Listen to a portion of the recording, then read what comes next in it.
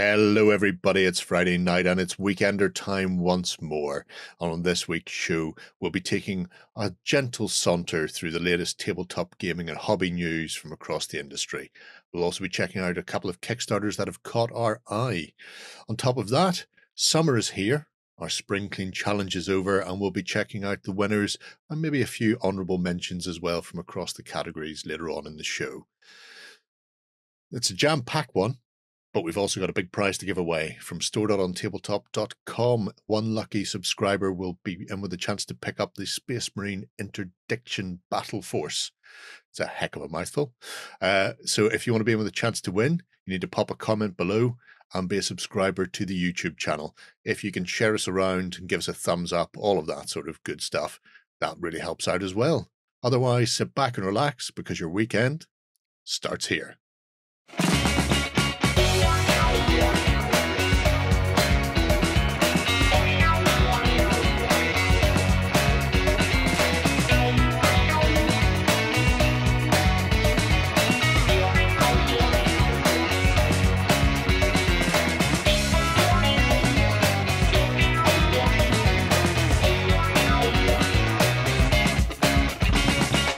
Hello, everybody, and welcome to the Weekender.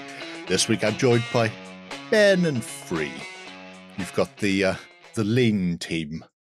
Cut away the fat. The gristle's gone. It's just us. I'm sitting in with a nice pint of Ben and Jerry's this Friday. Yeah. We've not heard that in a while. I know. Got to bring it back. Very true, actually. Yeah. Bring it back. That'll be it. It'll be plastered all over the comments now. But yeah, we have some interesting things going on. First up, the back end of the show today will mostly be about, well, it'll be entirely about the Spring Clean Challenge. We've been through the project system. I've basked in all of your goodness and managed to whittle it down to, well, I've managed to whittle it down to the winners. I've also included a few of the honourable mentions. I could have included so many more, but we'll get to that later on. So you've that to look forward to towards the end of the show. But before we kick into the show, we're going to be talking about a big announcement from Corvus Belli about Infinity. So the Infinity Worldwide campaign has been announced. It will be running from the 11th of July to the 25th of July, and they'll be running it in conjunction with ourselves and using the War Console once again. This time round, it's called the Durgama Takeover.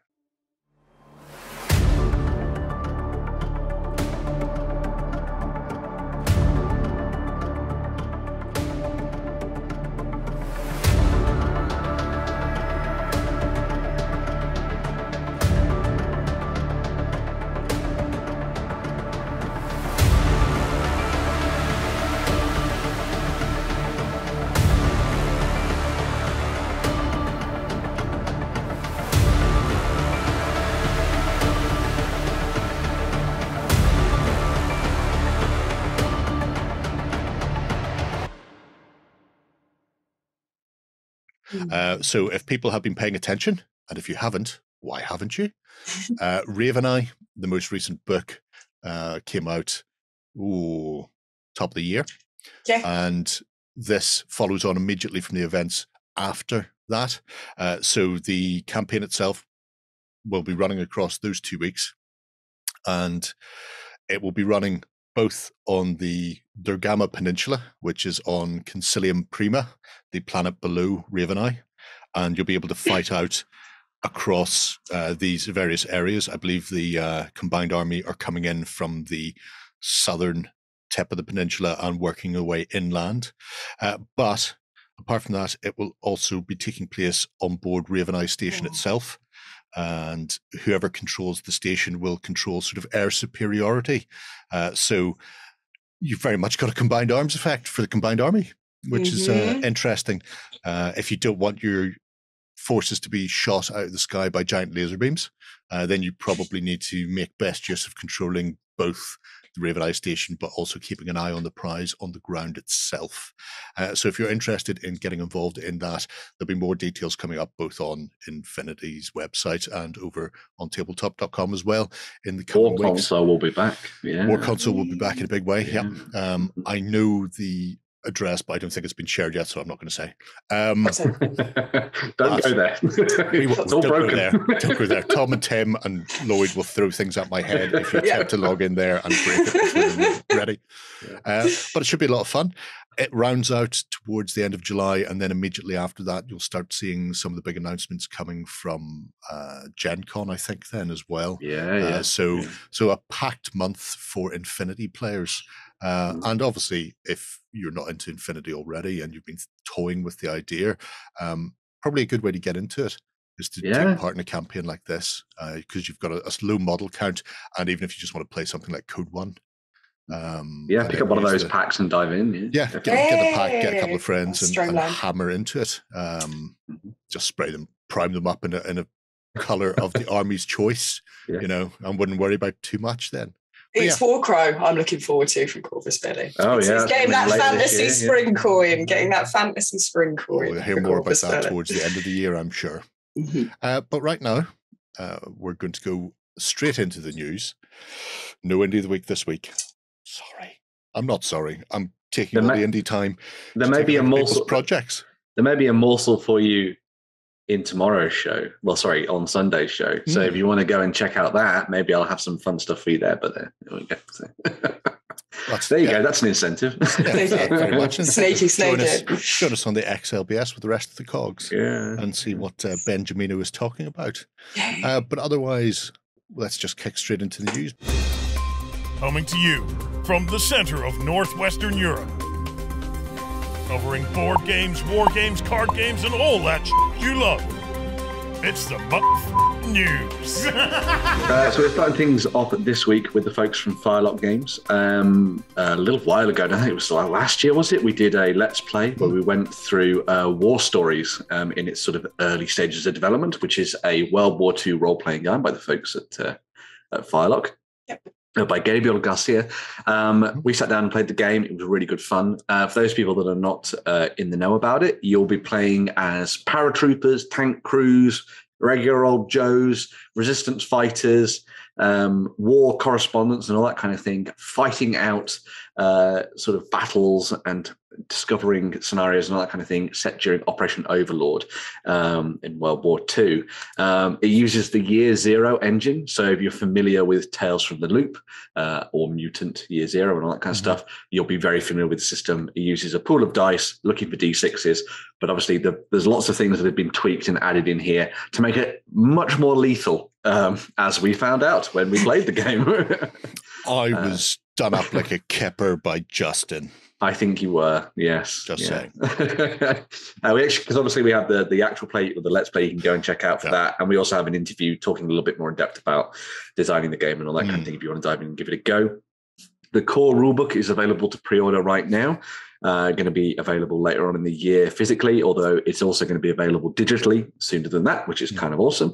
They're also doing this Rendezvous with Destiny campaign book that you see there, which will come with oodles and oodles of historical information, maps, background, campaigns, missions, everything you could think of for playing out Operation Overlord as said characters during World War II, which I think is really great. As is the case with all the things that Firelock Games do, they always try and hit the historical accuracy thing. So like this is very, very sort of on brand for that. So much so that when we were playing the Let's Play, the guy who was leading us through it all was like, so should we change that to make it more realistic and all that kind of thing, which was kind of awesome. So very cool. In addition to the books, and you've also got a GM screen as well that you can pick up. They're also doing the dice and the weapons pack as well. So the weapons pack would be great for you to quickly reference in the middle of combat and all that kind of thing as well. And then the dice, they're standard D6s and a standard D10 for the most part, but they have special symbols on them to indicate your special successes and failures and all that kind of thing as well, which is kind of cool. So you can use them as normal D6 in your games of bolt action. But you could also then just use them, in the game of War Stories to give you a little bit more immersion, and so that it's easily recognizable when you're rolling dice and trying to get successes and all that kind of thing as well. So. The great thing about this for me, both when we were playing and when I was talking to Gabe about the concepts behind it, was unlike a standard RPG where you have your character and everybody around the table has a character, and that's it. In this, you have the whole platoon. They may not all feature. They may be background or supporting characters, a la Band of Brothers, but it means because it is as historically accurate as they can make it. So if you break a leg, you're not back next week because you've slept twice and therefore healed your maximum hit points. You're out for 6 to 8 weeks while that busted leg is fixed. So that character is sent off to get mediced up, and then somebody else, Bucky or something, somebody else from the background characters of the platoon comes forward, and you play them. Or maybe you've got a sniper team in that platoon. They're not going to be in every single adventure, every single if you think of it like the TV series Band of Brothers, every episode, you won't get them all the time, but occasionally they may be called on, at which point then maybe you swap out your character and another one of the group's character for that sniper team, and they go off and do that little mission. So you get the idea that you're not playing 4 people in the middle of the war, you're playing this whole group, the whole platoon or squad or whatever it happens to be, and people are coming to the fore, and their characters grow as the campaign goes on. So you may just have names for them originally, but then later on you'll maybe have to use Buck, and Buck comes forward and it turns out he's from Missouri, and he's a poacher or whatever, and his character develops and his stats then get fleshed out, and you end up by the end of the campaign with this whole slew of characters rather than just the 3 or 4 that you happen to have been playing with throughout. So I really like that idea of how they've put together the combat for it. And the nice thing about it as well, because it's the Year Zero engine, character creation's really quick and easy. Like there's not like when you make a D&D character, think about making sort of a billion mages or something. You think of all the spells you'd have to remember and all that kind of stuff in order to do that. With this, it's a lot more, obviously it's a little bit more realistic in that sense. You've only got to, work out some background and all that kind of thing. So it's a lot more narratively focused, which I think is really nice.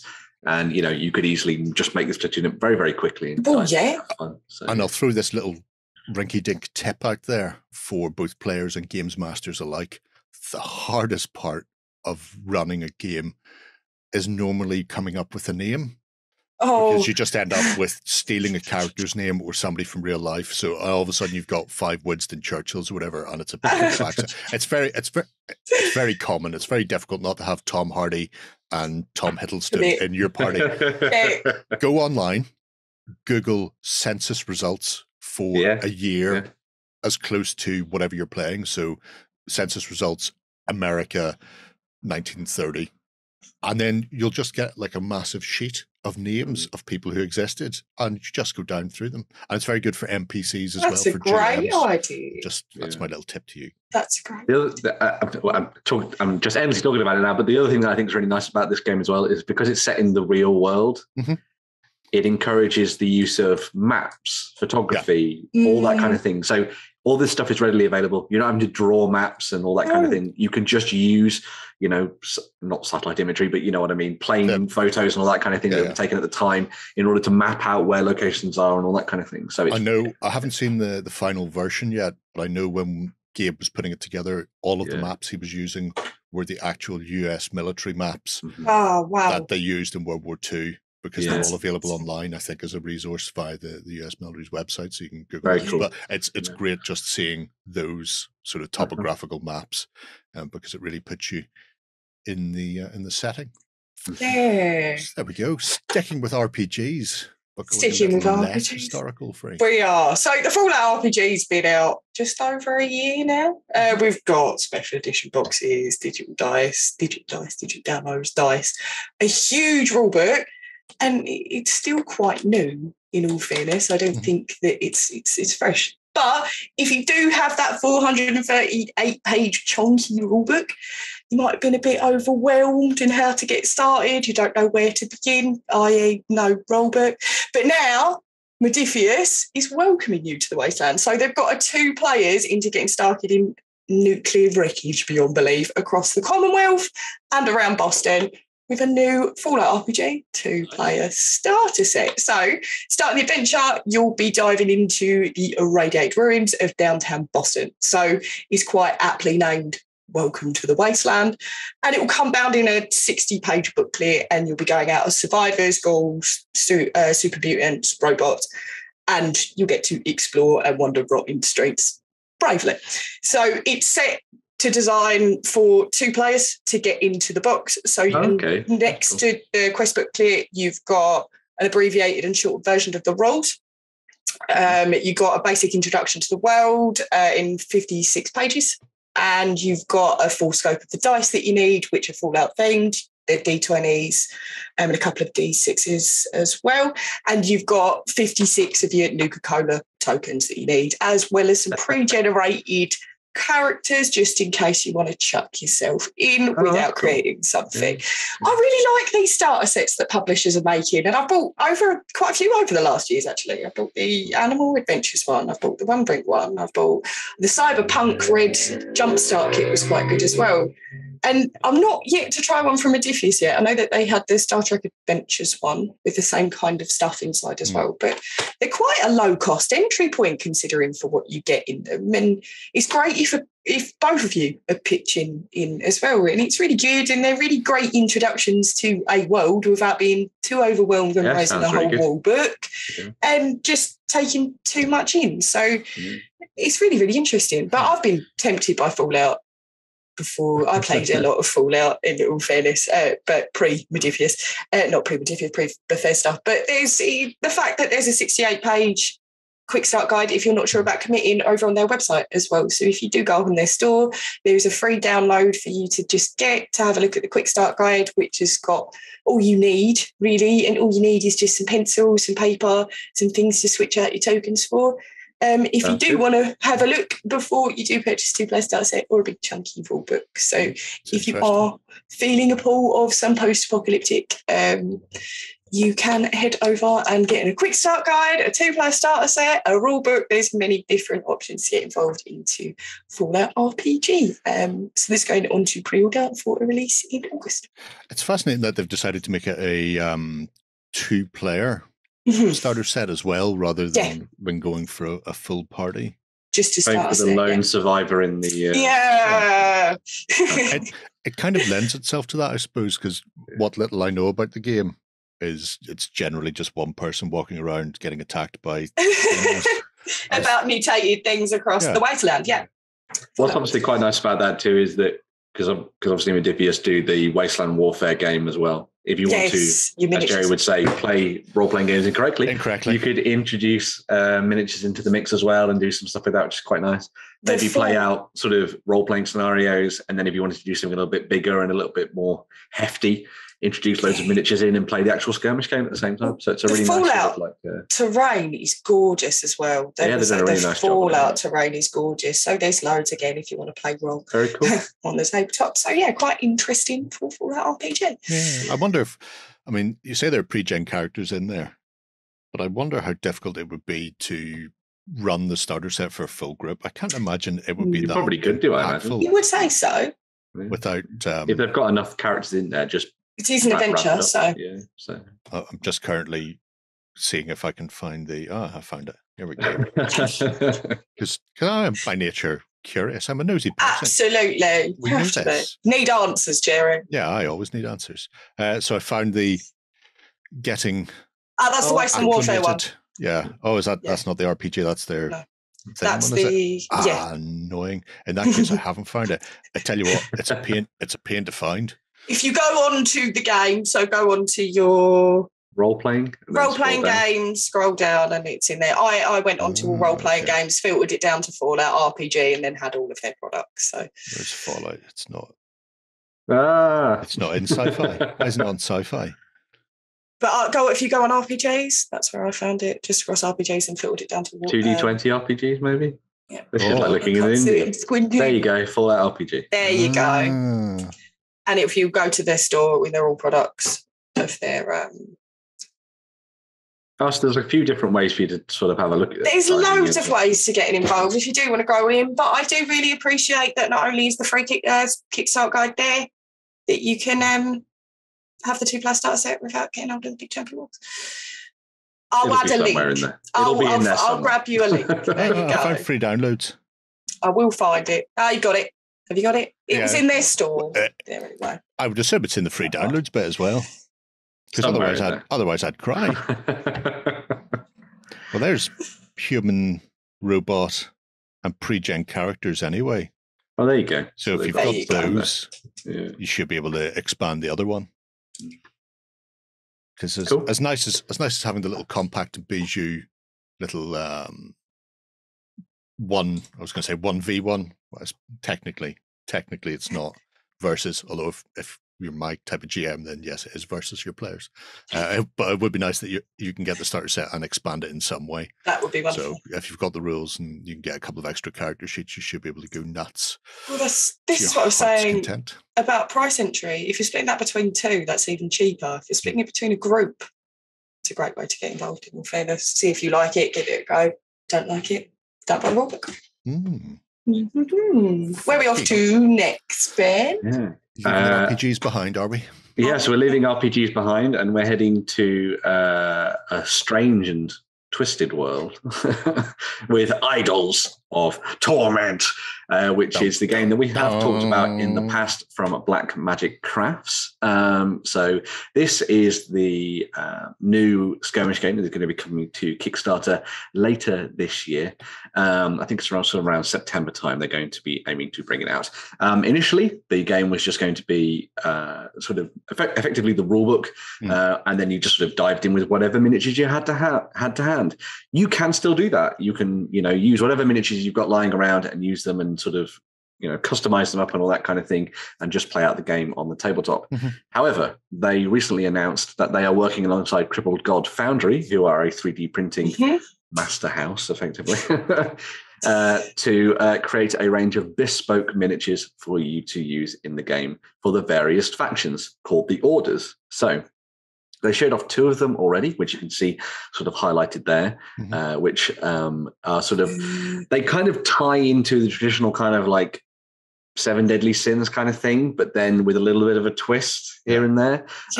All of them feel like they've been taken from the cover of a metal album, which I think it is very much that way. So they're working on creating those, which are going to be fun. They're going to be 3D printable, but they're also potentially working at creating physical miniatures for those as well, which is kind of nice. This then goes alongside the STL files for the Lost, which are kind of like your objectives in the game. Because actually what you do in Idols of Torment is you're not hunting down like treasures and all that kind of thing. You're actually hunting down human souls that you want to use in order to reap them back into your collection to, feed your faction and all that kind of stuff, which I think is pretty awesome. They're going to be available as STLs, but also a plastic sprue, which is quite nice. This is showing off some of the other bits and pieces they're working on as well. So they're actually going to be doing token sets and all that kind of thing that you can use in the game, which is kind of cool. Those little candle markers are going to be used to designate different character types and all that kind of thing. So if you have multiples of the same, you can use that to denote who's who and all that kind of stuff, which I think is really nice. And that was just a little bit of a shot of what they've been working on at the moment for with Crippled God Foundry. I think there's like 6 or so factions in the game. I think it's maybe a little bit more than that. But so obviously they've worked on 2 of them. There's going to be another you go 1, 2, 3. I think there's 4. Yeah. So you've got the 2. It's the ones between the ones on the side. So you've got Scorn, the Vein. Yeah. No. So the Insatiate, the Vile, the Vein. Right. Those are the factions, the Orders in the game. Yeah. Right. So they've done the 2 of them at the top. So it's the Scorn and the Vein. So you've got the Scorn, who are all sort of about sort of blood and destruction, all that kind of stuff. And then the Vein kind of like pretty themselves up and are like demons wearing like strange, uncanny, like beautiful, weird masks and like stretched skin and all that kind of thing. It's very weird. Their models are all kind of like weird ballet dancers and all that kind of stuff, which I think is kind of cool. So yeah, pretty nice. The game should be coming out via Kickstarter in September. As a sort of general overview of the game itself, as I say, it's a skirmishy style game played on a very small board, sort of like 2x2, very focused on the idea of creating fascinating, interesting terrain and all that kind of stuff at the same time as the miniatures themselves. And looks like it's going to be really good fun. And they've been working on it for quite a while now. Very much a labor of love, I think. And it'll be fun to see where it goes. So yeah. Yeah, it'll be fascinating. I imagine, obviously, Black Magic has got a massive following anyway. Yeah.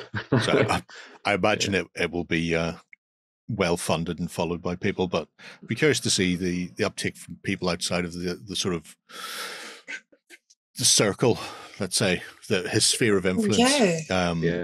Because it has such a Dante-esque Yes. Stalking through the Very much so. circles and then through the underworld, that I can see a lot of people picking up for the aesthetic, especially with the actual miniatures being available. Yeah. And not having to go out of your way to find them or source them, because they are such an unusual thing. I mean, getting your damned souls is fairly easy. There are plenty of Roman civilians and zombies and stuff like that would do the trick of the pinch. But actually having some nice haunted shades of people past staggering around the board to be preyed upon is just so much more fun. And obviously that massive skinned ring of thing. Oh, I saw that. Yeah. That's great. Yeah. I think the nice thing about the game is that it encourages you to be creative and delve into your bits box and all that kind of stuff as well. And I think a lot of people are moving towards games that do that kind of thing, where they're stepping away from playing mass battle stuff with very regimented, groups of troops and all that kind of stuff, and playing around with the idea of just, doing what we did back in the day, diving into a bits box and just making some weird stuff. That's very on brand for Black Magic Craft, isn't it? Yes. Just, kit bash your way through it. So it's well worth checking out that video if you want to get a better look at things and all that kind of stuff, and find out a little bit more about the game and all that kind of thing, because the website's been updated since we last talked about it. So very cool. Very cool. Sticking with dead things. Dead!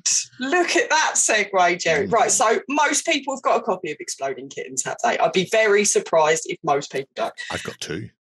You've got two. I've got two. I've got the not safe for work version and I've got the regular version. Oh, no, I've got both twice. There's one set still sealed. Because you have to. In all fairness, it is everywhere, and I didn't know. As well as that, there's a Netflix animated series with Lucy Liu and Tom Ellis, and that's not the news, by the way. So I'm just not just the fact that Exploding Kittens is coming to Netflix is just I didn't know I needed that in my life. But anyway, right, I digress. We're still with Exploding Kittens, though, right? Politics is always played on my table, and we'll team up, and we form allies to manipulate a game when I'm playing through. And that's merely to punish the one cheater that I know this in the room and the sore losers.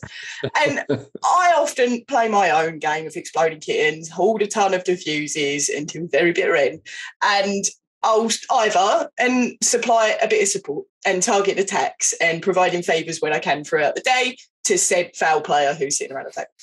And at some point, thanks to an unstoppable Exploding Kitten, I do end up out the game and twiddling my thumbs or mediating, really.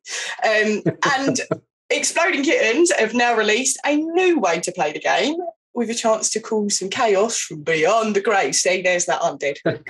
Zombie kittens. Yeah, with zombie kittens. So you don't have to sit out anymore. There's a new set of cards, and there is the addition of absolute fluffery through the kitty veil.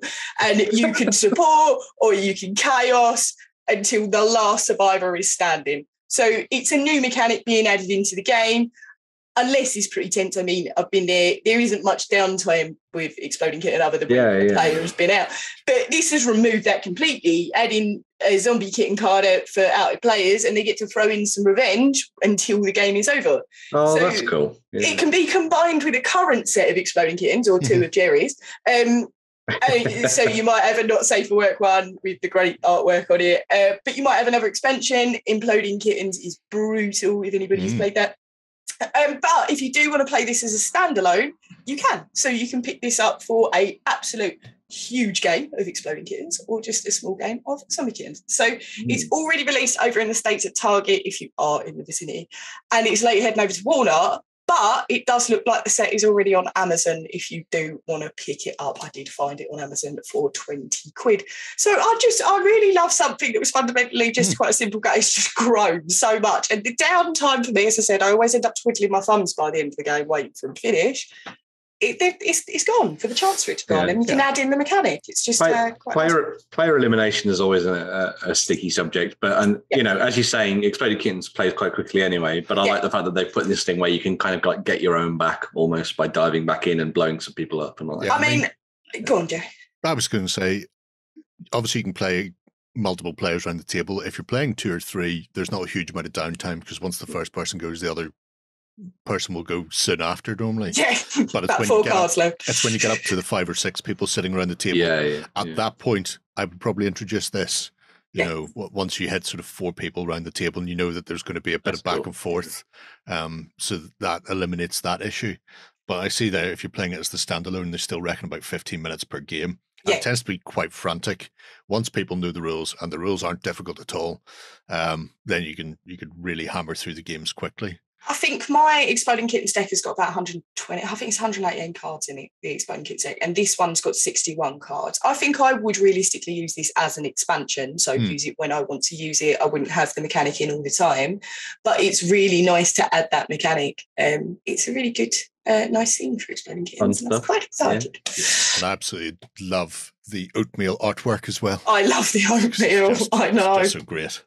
That's why the Not Safe for Work deck is worth it, because the artwork is truly blissful. You've not lived until you've played Bears versus Babies. I love Bears versus Babies. Bears versus. I really, really want to play Mantis. Have you seen Mantis? I've seen Mantis. Yeah. Mantis looks great. It's about all the colours that Mantis sees. Oh, yeah, the oatmeal. Fantastic. Yeah. How are you going to do a segue on this one, Jerry? I'm really interested. Well, you know. From exploding kittens to exploding tank shells. You go on there, Ben. Yeah, we move from exploding kittens to Flames of War, because that's a natural segue.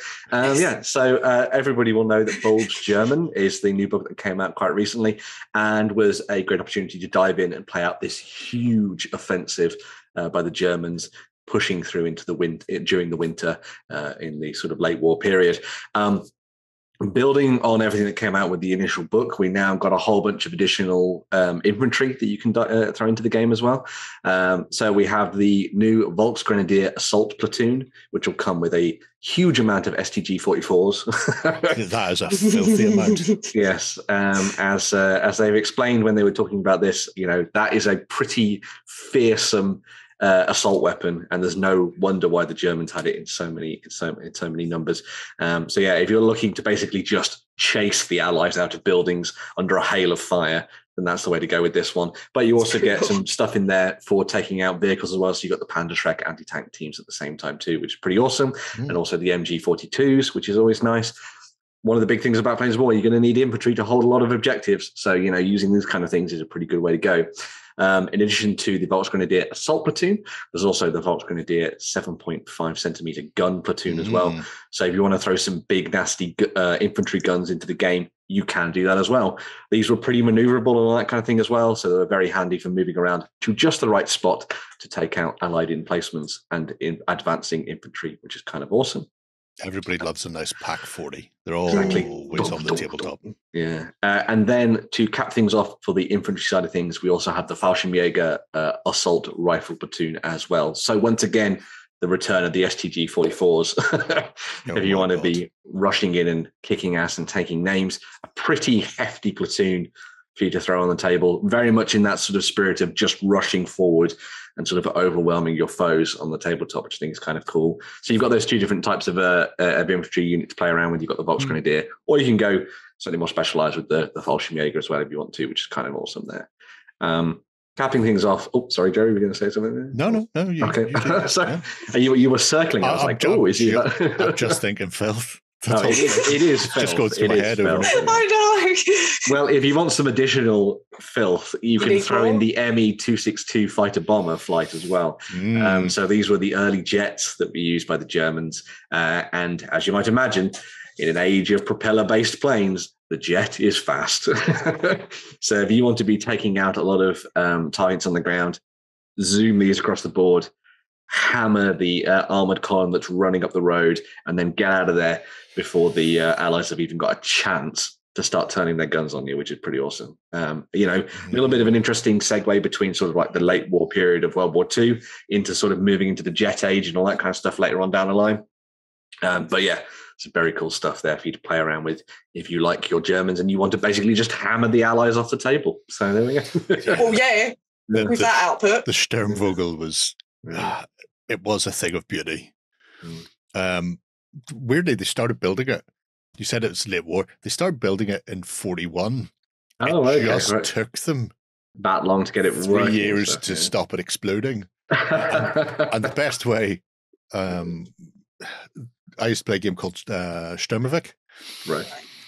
which was an aircraft PC game years ago, and it was interesting at the time because they built the planes like they would build the planes, so they had an internal structure. And this is early 2000s, so probably very common today, very rare back then. So if you fired a shot and it would go through superstructure, it would go through the superstructure. But if you fired a shot that went through a gap between two bars, it would just puncture a hole through whatever happened to be tarp or sheet metal, so it wouldn't do any damage. And there were things like the Sturmvogel and the Gotha in there as well, which were both jet engines, and we tried to play them and trying to keep the revs up so that you didn't stall, but at the same time you didn't explode the jet engine. You had to find a sweet spot in between. It was so tricky. Yeah. And at the same time, you would come zipping past the screen, and we ended up playing a biplane against one of these, and you had to line up from like 7 kilometers away and come zooming in and get one shot before you disappeared over the horizon again the other direction. So it was very peculiar, and I imagine for a lot of the other fighters in World War II, it was something very similar, where these jets came out of nowhere. Obviously, some of the slower jets that could keep up with them, because the V1 and V2 rockets had very similar propulsion, and you could keep up with them in things like Spitfires. But yeah, interesting piece of kit. Yeah, it definitely throws some interesting things in there for that bulge period and all that kind of stuff. That's why I always bring anti-aircraft, even if my opponent doesn't say he's got just in aircraft. case. Just in case, yeah. Always have it. And also keep an eye out for more stuff in the very near future. We can't talk too many specific. Well, actually, we can't talk any specifics about what's coming up. We can't talk about any specifics, but quite a lot of companies have got stuff up for pre-order. So if you're interested, Google Flames of War pre-orders. You'll find them. Yeah, you'll find them everywhere. Yeah. Anywho, that aside, sticking with the German theme. Nice. Yeah. That was a good one. Yeah, I like it. If you've been looking for a fun and engaging board game to play with kiddies, or just something quite quick and dexterous, the Spiel des Jahres winner has been announced, and I apologise to any German viewers for how I've just butchered that. It. Yeah, the Kinderspiel des Jahres, the Kinderspiel des Jahres, that one, and I apologise for any German word I say up until this point. So, any Spiel winner comes with a great recommendation. So these categories are your Game of the Year equivalent, and there's 3. And the first has been announced, and this is the best child-friendly game. So, Magic Mountain, or in its native language, Zauberberg. Again. Zauberberg. I don't think I sound firm enough, but anyway, this was awarded the champion of the Kinderspiel category. So this encourages either one scheming mystic or up to 6 people to trundle down a reckless mountain path. Cool. And make their way to the bottom to reach their final destination. So it's an uneven pathway, as you can see. And they're going to be hoping to knock their wizards one step in the right direction, matching spaces on the board with their marbles. But as you can see, it's not just the wizards making their way down there. It is the witches as well, and you've got a chance to knock them too. It is a player's interest to only get the wizard down to the bottom in their destination. It's pretty simple. Players are just going to aim and getting 4 of their wizards down to the bottom before 3 witches get there first. Wow, that's nice. Yeah. As I said, it's for 1 to 6 players, and I love that it can be played solo as the winning condition stays the same. So it's not much of an enduring game. It's pitched for 5+. It's got a full, you can have a full stack of 6 players inside, and it's a nice 15-minute game. So it was up against 2 other awesome titles as well. So if you're looking for more recommendations for child-friendly titles, do check out the nominees out on the Spiel website. But we've not got too long as well until the other 2 are announced. That's the Kenner Spiel and the Spiel des Jahres winners, and that's coming on the 16th of July. And there's some great titles up as well from the likes of Osprey and Flat Out Games for them. So yeah. I take this as a flicky game. It looks like dexterity rolling. Well, dexterity, but because you roll the marbles from the top, and then they'll hit the different things, and they'll. Oh, there's. I'd missed the marbles. Yeah. They're called Will of the Wisps. So you get knock marble and they'll knock them. Right. I completely blanked those even on that page, and I'm going blending. How do they move? Trying to work out whether or not it was flicking them one step at a time, but that's even more irritating because it's like a bagatelle board then. Yeah. I have a bagatelle board back at my parents' house. Of course you do. I love that game.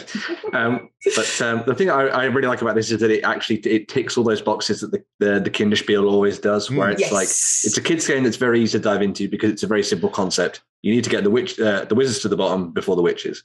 But then it throws in some really interesting little twists mechanically where you've got to work out pathing and you've got to work out where you're going to send the marbles, the will of the wisps and all that kind of stuff. So it takes into a little bit to that next level with strategy. I think it's really cool. So that is a really awesome, I think that's a really worthy winner. Oh man, hopefully it'll be at Spiel this year and I want to go and... I'd be definitely up for playing this. Yeah. There's a marble... There you go. It's in motion. Witch roughly from behind. Look at the vibration on that head. That blue wizard / witch looks very familiar. Isn't she in Disney? Haven't I seen her before? Is that the blue witch from... all I remember is it being animated. I just remember... It is quite familiar. A plump blue witch. Yeah. I think generic blue... bad green face, maybe obvious. But yeah, I'd definitely give this a go. I think as well as that is if the best thing with dexterity games as well is I found I've put a lot of kids games into my adult nights as well, just to I love kids games. I put them as warm-ups and kind of so many. It's a lot of fun. I'd definitely be bringing this one. As I said, if you're looking for recommendations, these awards do come at their highest, so definitely worth having a look. Okie dokie. Cool. And sticking with magic for a final news story. Oh, so from Magic Mountains to Arcane Cataclysms, a new box set has been announced by Games Workshop for Warhammer Age of Sigmar. Don't worry, the Mortal Realm still exists, even though we've been in 30k and 40k for about what seems like a millennium. So this is a new box set that will see the Lumineth Realm Lords fighting against the disciples of Tzeentch, or Tzeentch, however you want to say it. I think they say Tzeentch now. But yes, this will come with 2 new plastic models leading the factions. So you have the Sinari Enlightener, who you see there in the artwork, who is a mix and match of magical and martial prowess, who is going to be going up against the Changeling, who a lot of people will remember from Warhammer Fantasy Battles, now has a new revamped plastic miniature with this little tiny fellow on his shoulder. As everyone on social media said, that guy in the helmet is literally just saying to everybody, he won't shut up. He just keeps talking. It's impossible to get any sleep. But yeah. So those 2 spellcasters are going to be leading the way alongside the Venari Dawn Riders, the Venari Blade Lords, and the Venari Aloran Sentinels. You know, you had to speak German. I have to speak Mortal Realms. Well done, Ben. You're doing well. And now you're going up against the Zangor Enlightened, the Zangors themselves. So you're kind of like beast men, and also the Carrick Acolytes as well, that a lot of people will remember from the Silver Tower back in the day when that released for Warhammer Quest. There's a bunch of models in the set, and those 2 new plastic heroes leading the way, alongside a booklet that will sort of take you through the narrative of the Arcane Cataclysm and the unfolding story within the Mortal Realms and all that good stuff as well, which I think is kind of cool.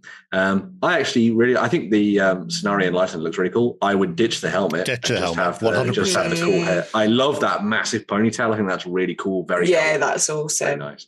And then of course you've got the Changeling as well, who's coming in. So as a lot of people I think have been coming around to the idea of the Lumineth Realm Lords. I think a lot of people ditch the helmets and go for different ones. But they seem to have hit on a little bit of that kind of old school high elf aesthetic where you've got your sword masters just with a little bit of a Mortal Realms thing going on. You got your silver helms, but with a Mortal Realms thing going on. And then you got your sort of like Lothar Sea God or that kind of thing, but with all that kind of stuff. So it's this could be a good box set if you want to dive in and play as either of these factions within Warhammer Age of Sigmar.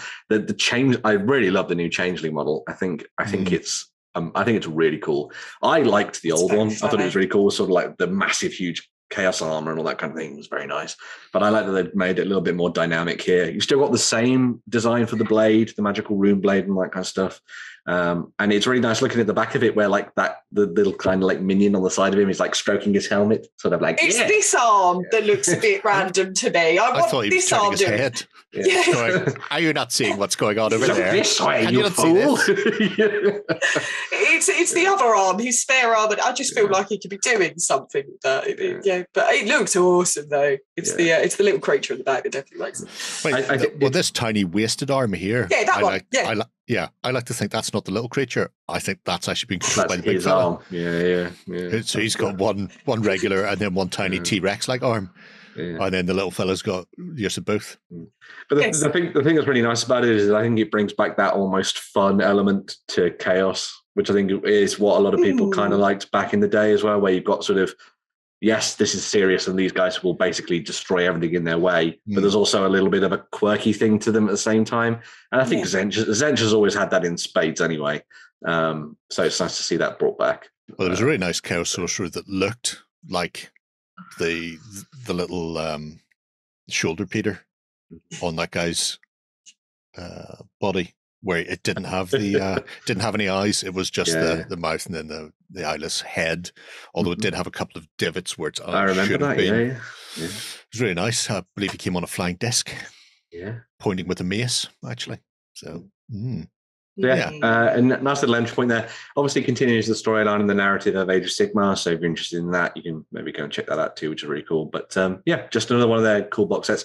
This obviously means that because these two factions are getting this box set, I would assume we're going to see a couple of battle times. So we're going to see an updated Lumineth Realm Lords one and an updated one for the Disciples of Zench as well, or Zeech.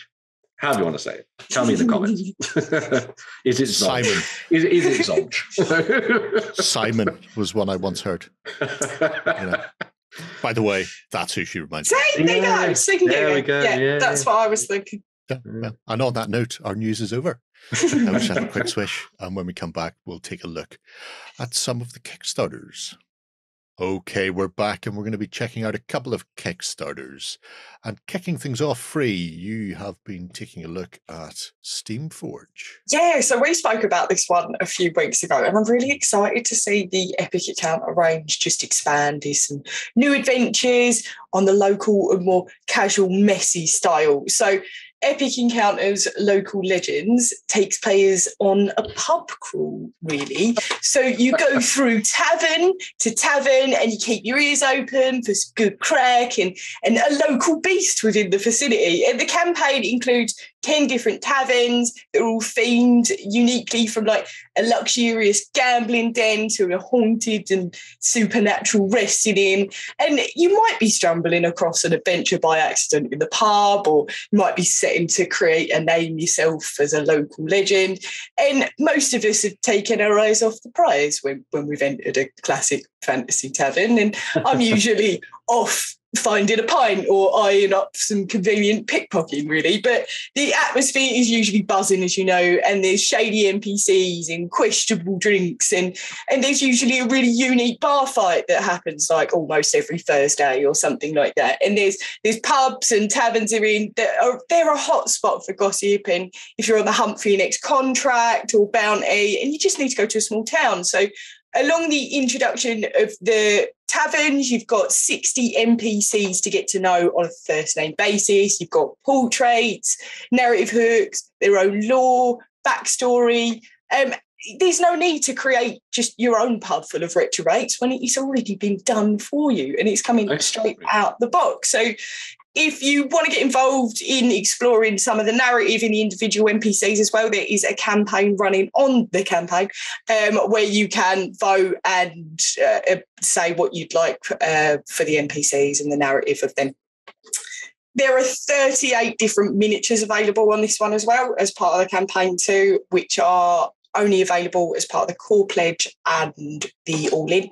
10 of these minis, 10 are your big boss, bad guy monsters, and they look incredible. So each tavern's going to have their own local legend to explore, and that might be a pestering owlbear or a revenging band of sea pirates or bloodthirsty vampires.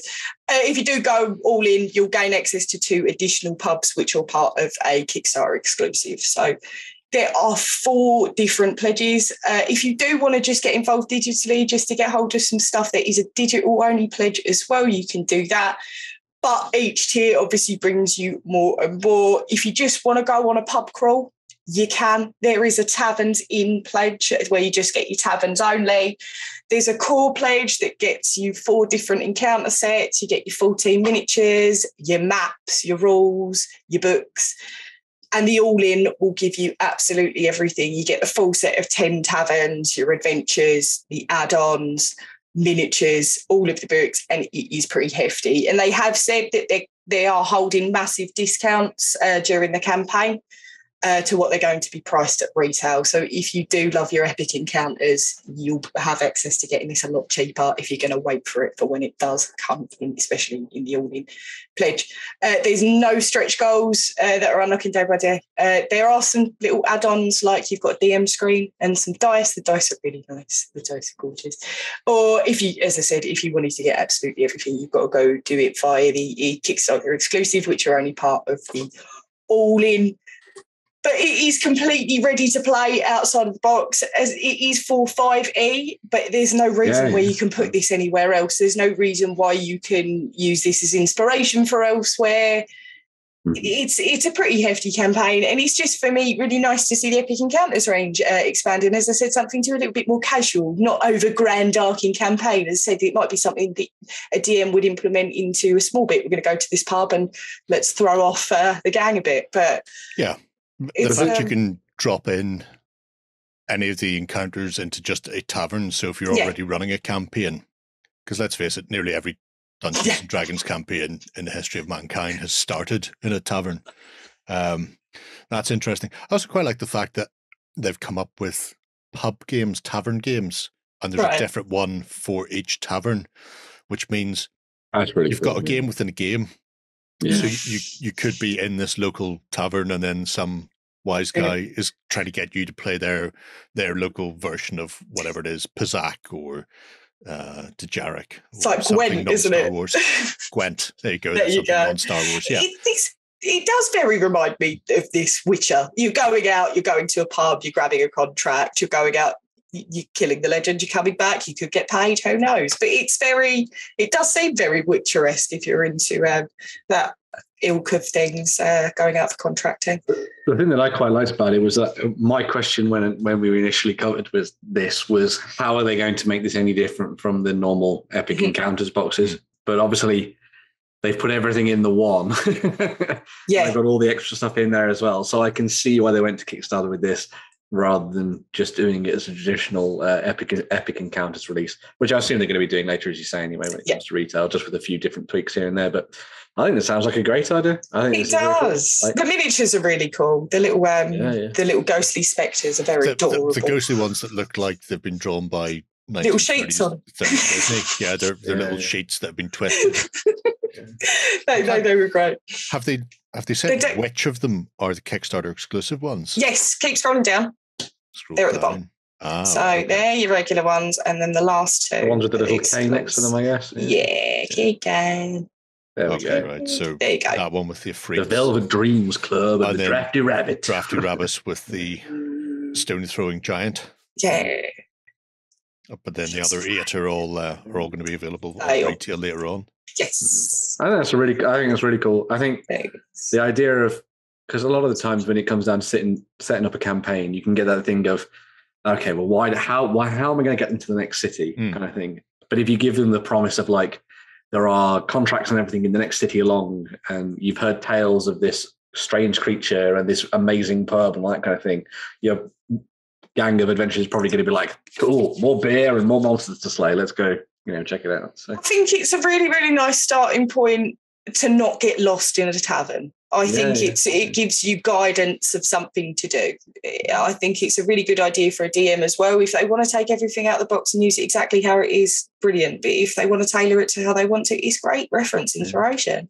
Ground you in a home base as well when you're in a particular location as well, rather than, we're going to go sleep in the the look. Yeah.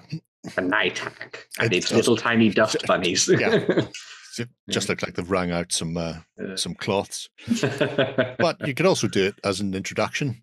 Yes. for the party. So, I mean, one of the best parts of From Dusk Till Dawn was when they all are in the bar and then everything kicks off. There's vampires everywhere, and at the end of it, there's only like 5 people standing, and that's your fighter, This warrior, is your priest, band. and that's your group, because otherwise you get this thing, especially for a new group, and it's like, how do you know each other? And there's a lot of why are we sticking together? Yeah, there's a lot of scratching of heads and trying to work out a reason. Whereas if they don't know each other, they're in the tavern doing their thing, and then the encounter begins. Yeah.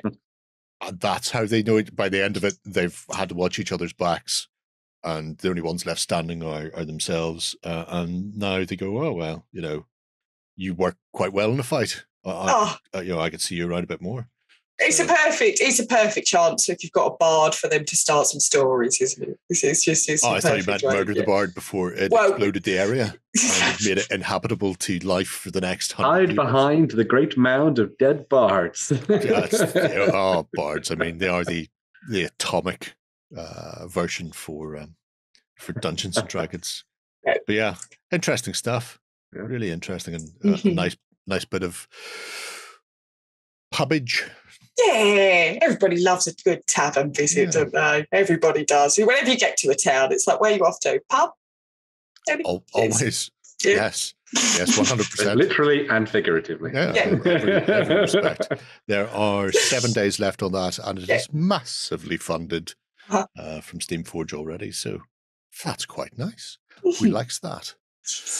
Our second, because we didn't have a 3D printing, thought we'd throw you a bone with this.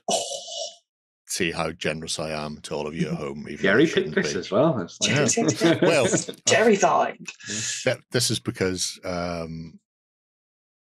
Matthew did a project about it in our project system, and I stumbled across it. So this is Exterion. This is the second Kickstarter they've done. The first one was Fantasy. We'll get to that. But it's from Deco Quest Workshop. It's a set of STL files for sci-fi, post-apocalyptic, cyberpunk. A couple of interesting things about it is lightable. There are LED things in there, and quite geniusly put together. The other thing is they've been designed to use essentially colored acetates, or gel sheets, if you will, so that you can change the color of windows and stuff. And it's very simply put together. It's just slide in, slide out. That's really good. Nothing complicated. Yeah. And that is genius. Nice. Partly because all of this is designed to go for an FDM printer and to have no support. They're 100% support free. You put them on your magic machine and just press the button and it does it without having to worry about trimming stuff off. And they're like, he has magnetized bits, but some of them may need a bit of glue to sort of slam them together, but otherwise you're good to go. There are a few big skulls, not little teeny tiny skulls, but big skulls you'll see in places, which give it a 40k adjacent feel, shall we say. But on the whole, there's nothing that really sets this into one universe or the other. They're nice, chunky pieces of kit, and you can see the LEDs lit up like Christmas in there. Yeah. Now, we'll scroll you through. I've kept this project open because people may have realized by now I hate Kickstarter and its inability to put big pictures in. And I know you can, but the project has big pictures. So we can have a look at them in a bit more detail in there anyway. But when we get down to it, there's a whole host of stuff. There are stretch goals aplenty. Some will be unlocked very shortly. At the time of filming, he's like £40 off funding. And there are 17 days left, so I imagine it will. But it's a mixture of big buildings and scattered terrain. And even the scattered terrain is fairly chunky scattered terrain. So things like the generator there, you can see a 28mm figure. Nice places to hide behind. Yeah. And things like the generator has this LED internal into it. You can see there, that's a little 3D representation of the LED system. It's like little trifles up there that I just saw.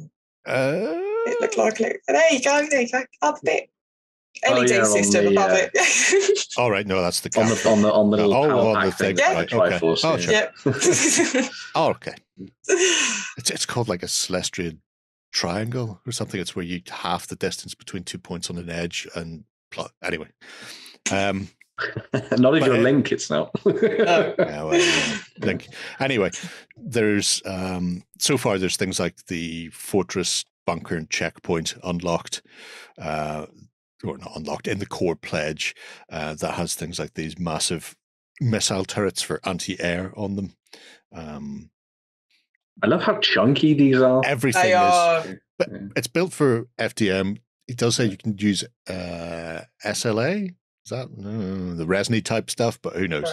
Right. But you may need to go into and quite heavy on slicer programs and do stuff. I would say it's tricksy magic that I don't care for. Yeah. So the one that prints it for you rather than puts it in a bath, the filament one. Sure. The filament one. If you say so. If you say so. We've got things like big containers where sides open up and top comes off, so you can get access to them. That's the thing. The pieces look gameable, which is nice. Like there's a lot of room within there inside things, rather than it just being like a normal sized, cargo container where you're like, I've put my miniature in and I need to shake it out. Even things like this, the pod. Now you can see the little 28mm figure there. Oh yeah, clicking at buttons, and it looks massive. Yeah. And there's the little 28mm figure inside the pod, and again looks massive. But then when they've actually put in a miniature into that on a base, you realize how much more room it takes up. Yeah. So it has a sort of an oversized feel, but it means if you're playing something like 40K or that sort of, where they're more 30, upwards, 32, 40 in some description. Yeah. They'll work for that as well. And the gel paper glass is particularly fun. I really like the idea behind it. Yeah. I mean, you can see just how chunky some of these bits and pieces are from his actual pictures. In fact, I'm just going to go ahead and open up a rake of these pictures because it makes my life so much easier than having to look at tiny pictures, because I hate tiny pictures on Kickstarter. They're quite chunky. They're lovely. They're not delicate. No, these are, you don't want delicate when you're going to be gaming with stuff all the time. And the fact that you've got things like this, the portal is particularly nice. It reminds me of something, but I can't think what. I was looking at, I was thinking how cool this stuff would be for kind of alien style. Yes, Prometheus-y type. Yeah, like you can imagine this being some either like alien technology made by the Prometheans or something, or something that Wayland has salvaged and built on and all that kind of stuff. You could do some really cool things with Wayland Yutani. Scumbags, total scumbags. But you can see there, I mean, there's detail aplenty on them, but at the same time, it's brutal enough. I mean, I'm fairly certain you could fit a base between those steps on that ladder and actually have your model climb that without worrying about breaking the rungs off, which is one way of doing it. And I mean, that looks like a plague. Looks like a stage 1 plague, actually. But yeah, the massive fortress door there, I mean, that is going to stop a Mack truck. One of the interesting things for me, and I've mentioned it already, was the LEDs. Yes. I'm going to skip on a little bit to find things like the LED system, because when I see lighting, I go, oh, lighting's great. I'm not about to start doing soldering and wiring, and he hasn't either. Essentially, see there, the LED beacon. So your LED, that's a little 3D render, comes out at the top. But if you look, it's actually like a coin slot, and there's a little divot on either side. So you just put the watch battery in, and then the LED goes either side, and that makes the contacts. There's no wiring. And when you're done, you just pull them out again. And it's the same for not just these, but all of it. So the lamppost, where it's actually horizontal, again, it's just LED goes on either side of your battery, and you push it into the slot, and then you just stand it upright and put the cap on it. That's again, awesome. You have your street light lighting down, and that in and of itself is worth all the money to be thrown at them, because I've done some minor amounts of soldering and I hate it, and it goes everywhere, and other people wouldn't even give it the time of day. So being able to, if you wish, light your stuff, but light it so simply that you're not having to worry about it, and then you're having to worry about switching on, switching off. No, you just pull the LEDs out when you're finished, And Really that's cool. it. And the batteries can just sit in there until the next time you plug the LEDs in. Swapping them out is just, a doddle. So a lot of bits and pieces in here, as you can see in the initial starting pledge. Yeah. Which will allow you to build up a fairly sizable tabletop for whatever it is you have to be doing. When you get, also, by the way, I love the fact that he's added in these things like, what's that smell?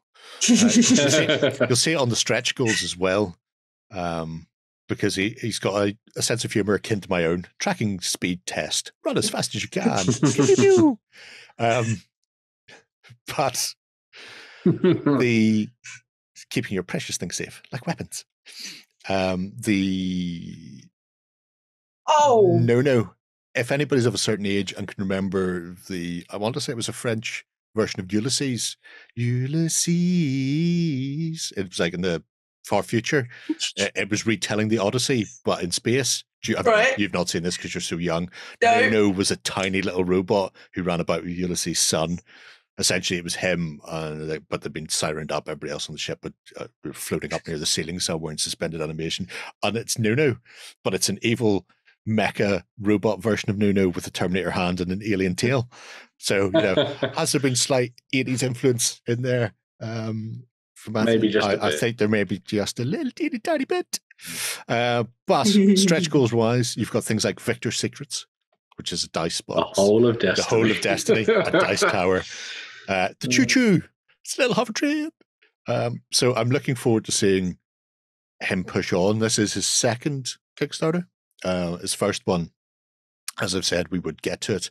His first one was the Fantasy Grimness Fortress. Currently, you can essentially late pledge to get a reduction in it.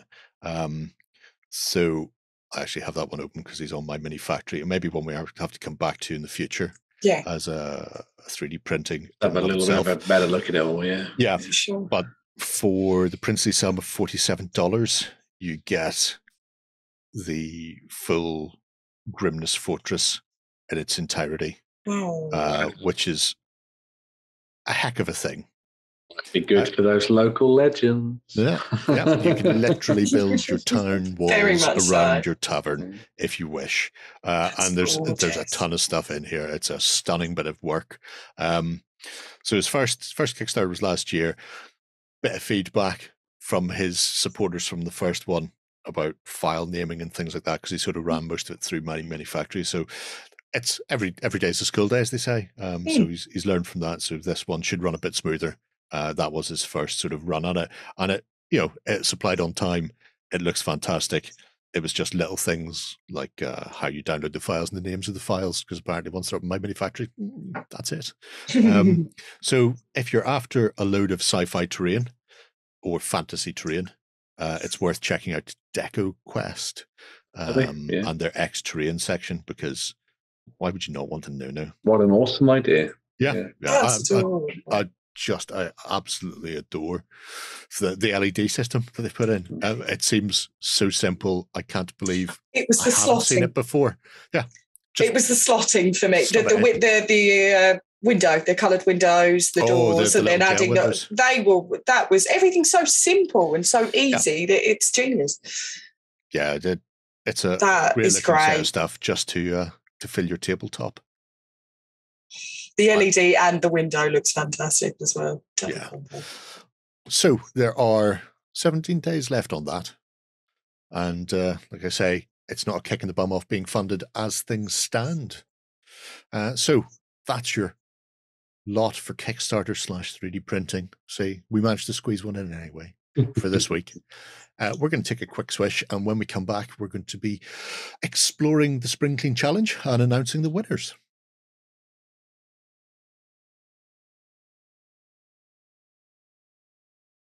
All right, then. It's been a long road travelled to get us from at the very start of spring all the way through now to summer. I thought you were going to start singing the intro to Enterprise then. It's been a long road getting from there to here. Scott Bakula was Quantum Leap, not Star Trek. That's how that one goes. But we've plucked out some winners who'll be getting sweet dollars, dollar bill, y'all. Isn't that what you kids say?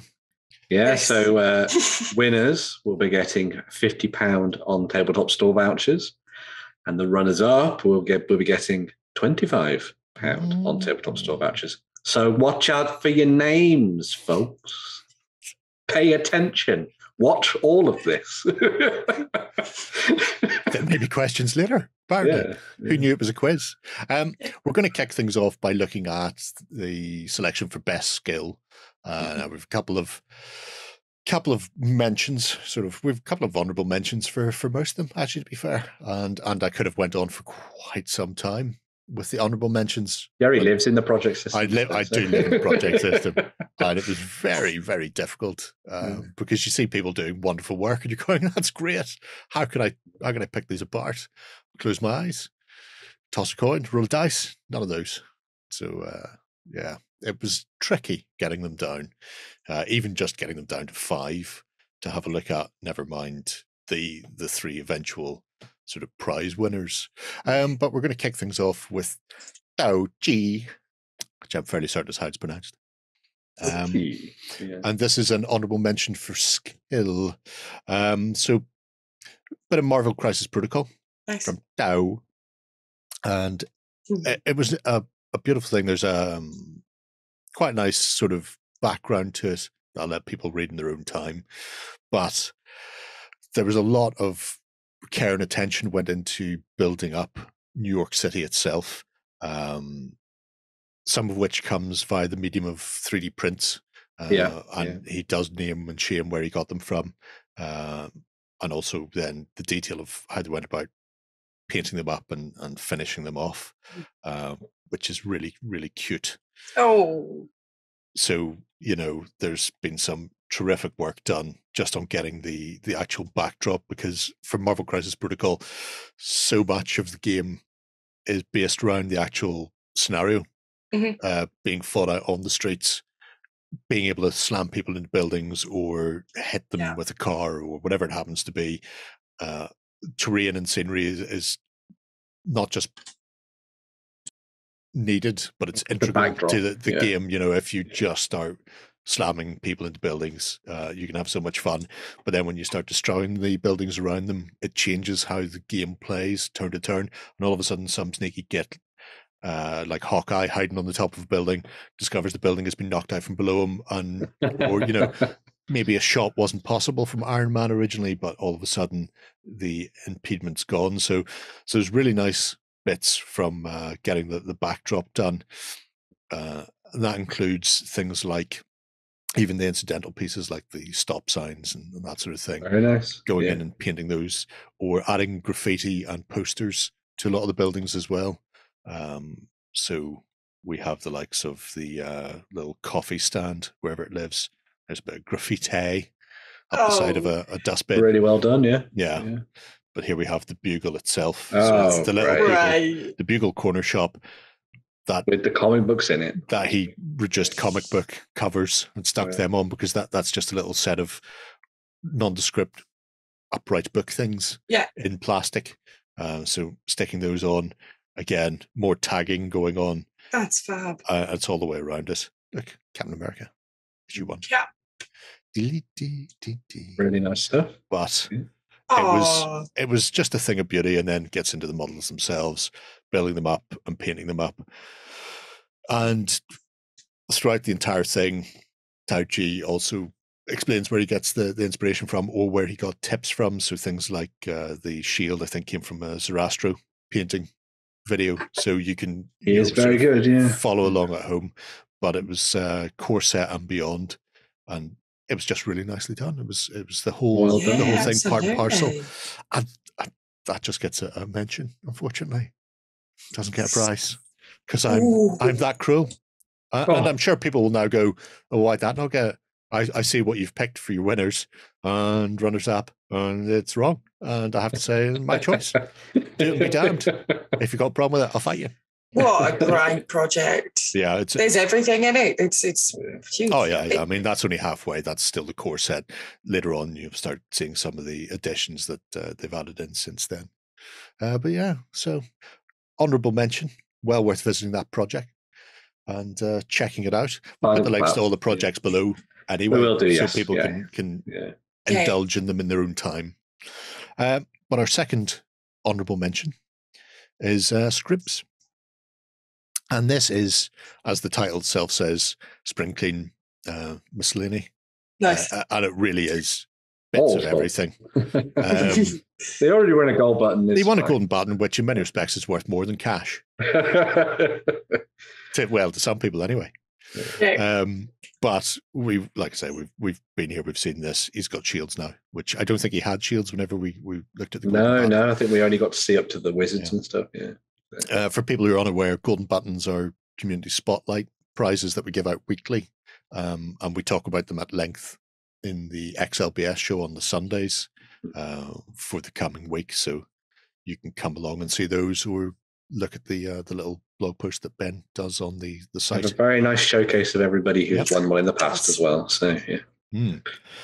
And golden buttons, they can be for anything and everything. So it can be just nice ideas, or it can be battle reports, or it can be some awesome piece of paint job. It's just whatever takes our fancy on a weekly basis. Really. Much, yeah. In this case, though, these are stonking. I've got that Nice miniature, as well. but that miniature has been lying in a box with a lot of other miniatures for me for so long that his lovely aquiline imperial nose is very squashed. Oh no! It's a lead figure. It looks like somebody's broke his nose. Yeah, looks like he's had a bit of a scrap. Yeah, but these are the things that sent to try us. And again, it's been a case of digging out old miniatures. I mean, all of these are probably all lead. Proper spring clean challenge in that respect. Yeah, all old Warhammer Quest figures. So a few plastics in there as well, I guess. But yeah. But again, very nice. Yeah, very. Interesting little meander through Scribs' back catalogue of figures, and not just Warhammer Quest. There are other bits and pieces lurking in there from other companies and ranges. So you see there Zombie Samurai and Zombie Ashiguru, which I think might be from Bushido, but don't hold me to that, because there's so many weird and wacky things. And everybody's favourite count, Orlok. A count so awesome, they named a whole gang in Necromunda after him. Although, really, they should have named it Delax after him. Yes, yeah. There are a lot more Delac. Yeah. Bald-headed little vampire. But again, really nice seeing just the various types of miniature and the various styles of painting that Scribs has done. Very because much it's not always the same style on every model, sort of fitting them into the game that they're playing, I suppose, is the best way to put it. So where something needs to be a bit grittier, it's a bit grittier. When it needs to have a bit more of a cartoonish pop, as a cartoonish pop. And things like 15mm pike and shot, always good for a laugh. 15s. Somewhere Warren's ears perked up. It happened ages ago with the LEDs. It's just definitely, that is true. Yeah. But I mean, he's probably about as tall as a Space Marine's Grieve. You know, yeah. So seeing things like that, it's always nice. Very cool. Anybody who's willing to do highlighting on 15mm has my eternal appreciation. And again, only a mention. So I'm setting the standard really high for the. You really are, Jerry. Yeah. It's tense. It's tense. It is tense. So now we're into the. Now we are into to some of the prize winners. So, P. Mackay. Oh wow! Whoa! And we'll get to that because it's the very last thing in there. But again, an interesting little mix of stuff that's just sort of being dusted off. The most recent, which came on the last day of the Spring Clean Challenge, was starting to look at some of the Warlord 10mm Napoleonics for their epic. So painting them up as Prussians. Again, I mean, that's a ridiculous amount of detail and technique put into 10mm figures. Something I won't be doing. I'm ordering flats from WowFun. That's how I'm dealing with 10mm. But lovely piece of work on that. However, it's when we take a look at some of the 28mm Napoleonics and eventually the big diorama piece that you really see the sort of the level of talent in here. Crikey. Wow. And there's a really nice thing about a cavalry charge, unless you're on the receiving end of it and you have managed to form square. It just looks great, and I like the fact that it's gone to the effort of having a little light box shot with the background as well. A little bit of cotton wool fluff at the front, and there's some clouds in the Makes all the background. difference. I imagine that's the smoke of whatever Of the guns. Well, yeah, possibly. Yeah. light infantry have just been routed off the tabletop. Yeah. But really nice set of Yeah. Napoleonics. Wow. Lovely stuff. The horses are painted incredibly as well. Yeah, because horses are a pain in the hole. Yeah. Anyone who's ever had to paint a horse, they know. I've got a bunch of Rohan to finish. Ugh. That's what's stopping me. Load of Natal mounted infantry. Been painting for Blood and Steel. They all got sprayed and then oil washes on them because I'm far too lazy to bother highlighting. I'm far too lazy. I think that's the way to go. Yeah. So they were very nice. This chap, and despite your advice not to open too many windows, I will open all the windows. Do it.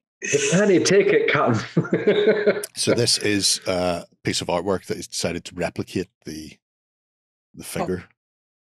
So there's actually a bit of resculpting, Oh, bit cool. of kit bashing and green stuff work to get That's really nice. the heroic Yeah. leader. Yeah. Which I is, like that, matching it against the art piece. That's Yeah. really cool. Yeah. That's awesome. Hello, horses. Ah. There we have the finished piece. Wow. Amazing. Yeah. And it's, again, I mean, horse isn't the right colour because that's more of a chest. And but, we'll let them away with it. The fluffy thing on another word I don't know what it's Plume. called. Is it plume? There you go. That was Plume easy or enough. cockade, if you want to be slightly more clever. But Get either into way. the smellings. But yeah, really, really nice. But the thing that got me, and it's how he started the actual project itself. I know it isn't the Cthulhu bust, although we all know I love my Cthulhu. Has to be the, I suppose, Lady of the Lake. Yeah. The one we saw in the title band. Yeah. The moistened bent. Wow. That's It's amazing. no basis of government. I say. Yeah. That's That so is delicate. brilliant. With Yeah. the, I suppose it's a Kelpie, isn't it? Yeah, The yeah. Scottish Rising up mythical around horse it. thing. Yeah. With Wow. all the weeds. But it's the work that's been done to get the see-through look. Yeah, Oh, the God, yeah. transparency. The transparency on her shift that's sort of clinging to her skin is The absolutely face. amazing. She's done eyes through a sheet and it still looks better than any eyes I've ever done. Wow. Yeah, it was just gorgeous. And I also like things like the fishing line that's sort of Dripping nylon wire water. to Yeah. get actual dripping water off the sort of the kelp itself as it's coming out. Brilliant. Yeah. And And there's even a water texture base as well. That's yeah, Oh, beautiful. it's the whole kit and caboodle stunning model. came together to Oh, just unreal. amazing effect. Just so beautiful. Really well Looks done. so gentle to set. Mm. So Yeah. delicate looking. And it's anybody who's attempted to do this, to do Sure. fabric clinging to skin, it is a head melter because you have to work in reverse to how you would normally highlight and shade. So you're getting darker as you go up onto higher levels, which just is incredibly tedious and annoying to do. Non-metallic metal on the sword as well.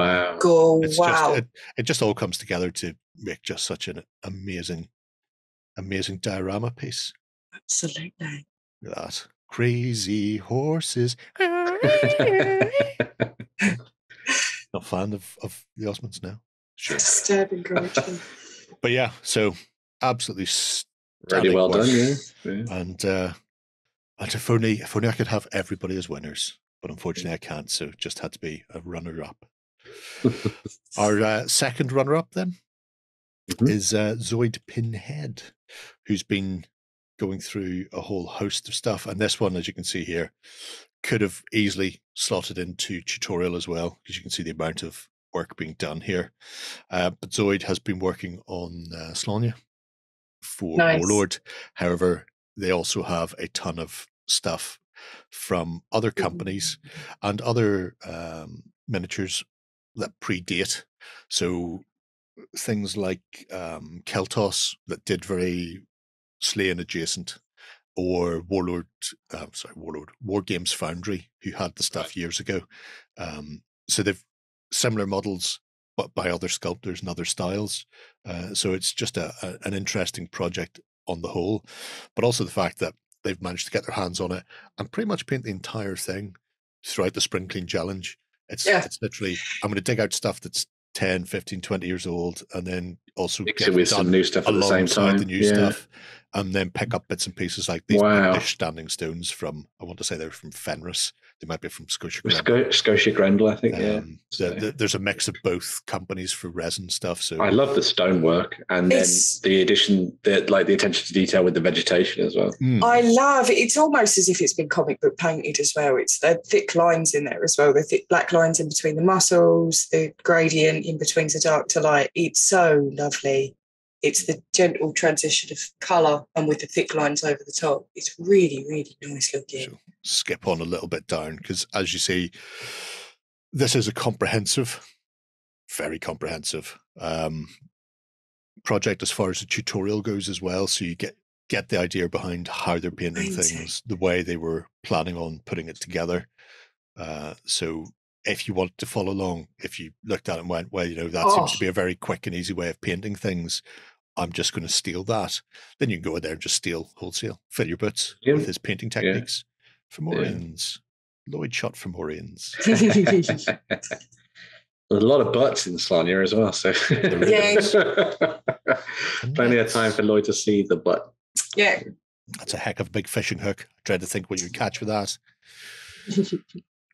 But we shall press on. Fugu. The Brock's not from Fugu. Unfortunately, I went and found it and currently can't get it. Oh, there you go. That's picking up some of this stuff, the older stuff, and playing around with it. Oh. Yeah. You can see there. Very cool. Yeah. Balor of the Evil Eye. That's awesome.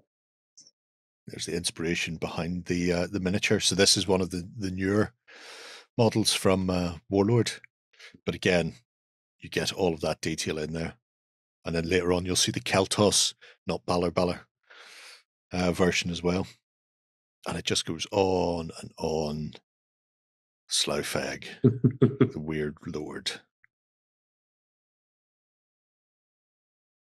It's just a beautiful, beautiful really well project. Done. Yeah. Look, you got gun button as well. As is his want in life. And towards the end, you'll start to see more and more come together. Oh, because that one's lovely. The whole kit and caboodle has been painted up.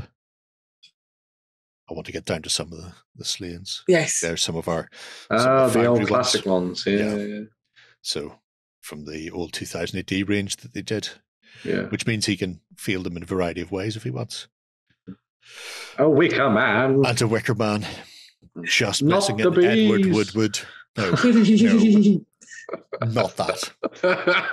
Never that. Not the bees. Not the bees. I mean, they're in my goddamn eyes. No, again, no. That film never happened. And also, the Wicker Man's very apt because the reason Maeve is very annoyed with Slania in the comics is he saved her from being sacrificed in a Wicker Man in the comic. Okay. And she was quite prepared to be sacrificed to God. It was her nature. She'd been raised to go that way and was very annoyed when the sacrifice to the goddess was upset by the big man coming in and brutally slaying everybody and stealing her. But yeah, so you can see some very colourful as well. Yeah. And size comparisons, and it's just again another terrific. The two warped Slayings. Look at them go. It's my favourite. But yeah, it has grown over the course of a couple of months. Very much so, yeah. To the point where everything is painted from the initial release so far, plus little additionals from his old classic collection as well. And even in Mammoth, with a Savage Orc on board to be his Fomorian. Just, good enough, I suppose. Yeah. Job, big mouth thing. Yeah. Again, Wow, very cool. no rules in there for yet, but why not? Yeah, And when he's put alongside the other big blue fish boys, who's to tell which is a exactly. Fomorian and Yeah, which is an orc? yeah. Yeah. Yay! I'm a TV. Well done, Mammoth. It's Bar before they went down the wrong path. There's a whole other page which we just don't have time for, but it culminates with group shots of go and explore that for themselves. Do it. You really should. And again, just another runner-up, which leads us to the winner. Yeah, We'd go for a Best drum skill. roll, but none of us can do it.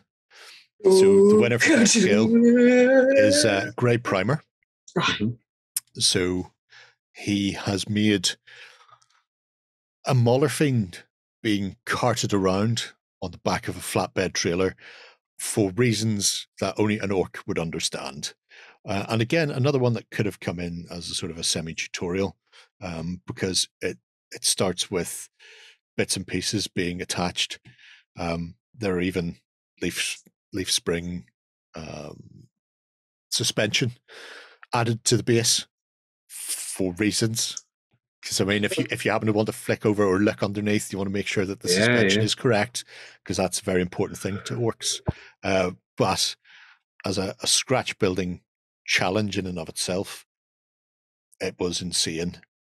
And then once you've got the Mauler Fiend strapped to the back of your flatbed, you have to start kitting it out with the other bits and pieces to orcify it in some way. It's just been an absolute joy watching this one come together. I remember, I think he was talking about this with me, because I think we met him at UKGE, and he was saying how people have been like, well, you can't capture a Mauler Fiend. It's like Heart Demon. It would just sort of like dematerialize. And I was like, yes, but orcs could capture one. Because as we know, they can use their psychic power to just keep things around. So there's a name for it. It's like Gestalt Field or something. Isn't that what the Imperium call it? It's like it works because orcs think it will work, and therefore if orcs think that they can capture a demon, then they can capture a demon. Obviously being towed up front by a brilliant battle wagon or a truck of some description. Yeah, the thing that works so well for me is just the amount of detail that's gone into like telling the story of it and making it feel like it belongs. I think is really cool, and just adding just enough stuff in there to make it orky without it, feeling like it's too over the top and all that kind of thing. Oh wow! Using that Chaos Knight helmet and everything as well. Is there such a thing as over the top? Well, I suppose no. The booty painted. There's so much to look at as well. Everywhere you look, there's something different. Yeah, and once the build was complete, then Grey Primer started to get in and get the painting down on it. Oh, nice. That's unfortunate. Well, it'll grow back. Very nice. And it has, again, it's got that bright poppy colours for an orc that they've splashed on because they love it, but who can be bothered painting or cleaning? So once it's on, it's done. It's one and done. Walk away. And if it gets grimy, it gets grimy. I like I suppose it could be a tool chest or some sort of stowage just containing whatever they happen to have liberated, including this monumentally big. I was going to say somewhere an Ultramarine's like, you can't store the multi-melters next to the munitions. You can. Why would you not? That's brilliant. Absolutely. So much detail and, stonking. A nice bit of, as you say, effort put into making sure that the paint scheme pops, all that kind of stuff. Very cool. Yeah. And then we get into the flatbed itself. And here we see what they would look like. And I mean, most people would leave it there. Both painted to a really nice standard. Wow. Hello, Grot. You've got all the detail on there. You've got your loot. You arrived in the battlefield, kicked the toys out of some chaos, apparently, and then went home carrying whatever booty you could. And I mean, it's a really nice piece for the gaming table. But went a step further and actually went in, Built a and, proper scenic base for it. built a whole diorama display for it. Yeah. Hello, guys. Amazing. Beautiful pictures as well that he's taken. Yeah. I keep looking automatically at the stuff at the back. That's my focal length. I love that. I love that they captured an icon of corn and it just keeps inexplicably It's still bleeding. dripping. Yeah. It's like, what the hell is this in the back of the truck? Blood everywhere. But the torn up mud, Wow. bits of detritus, battlefield or otherwise, it's round there. The churned earth. It's just a gorgeous piece of kit. Yeah. Really well done, Great Primer. Really well done. Absolutely. Bricks. That'll keep them on the straight and narrow. Oh, yeah, that's going to do it. Yeah. 100%. Mother, they're stealing my Molifiend. It's his hand they've got. Yeah. Probably. Yeah. Murray, the skull. Yeah. There we Wow, go. that's really cool. Well done. Yeah. So that is the winner of our skill.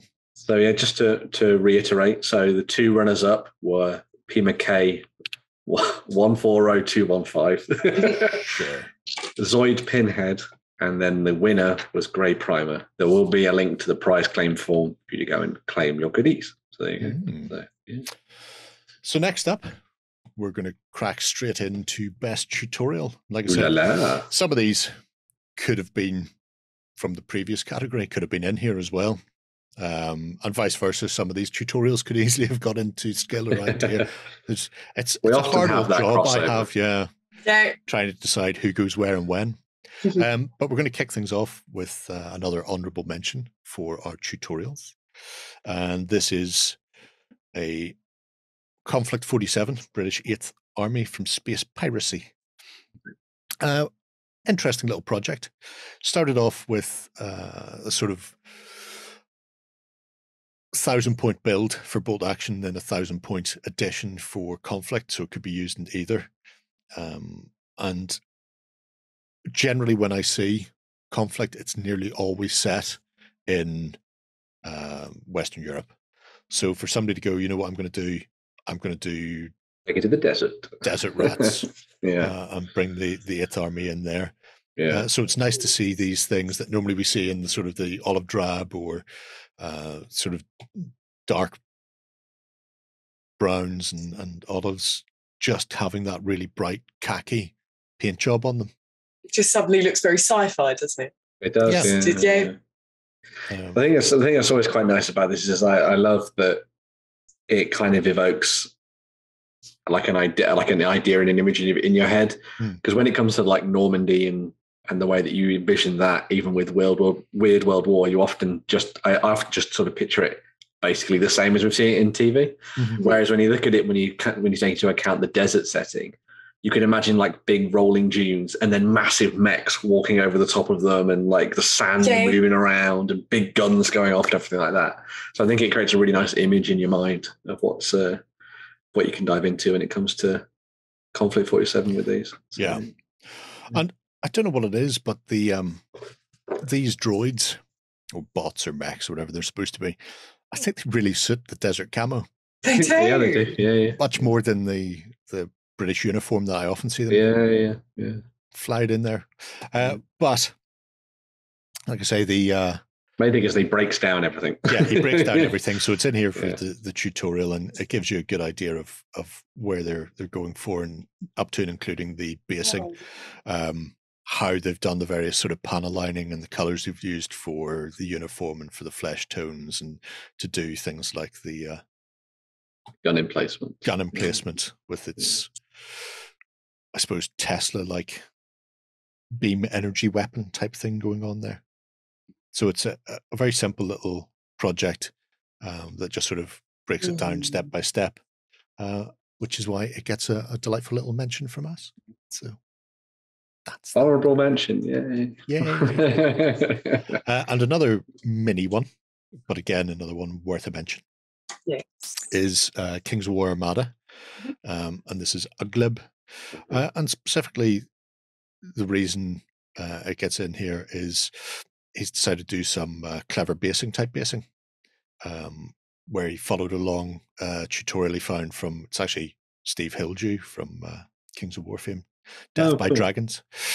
Death by Dragons. Anyway, so he's used the techniques to build up the waves rather than have them sitting on a flat sort of base. So it's interesting seeing people pull other people's tutorials and then sort of doing a step-by-step guide on how they then use their tutorial to put together their basing. Yeah. So you get this sort of rather magnificent step-by-step. I think what's quite nice about that is that it then shows off what was easy and what was hard about following the tutorial that you followed to make the tutorial.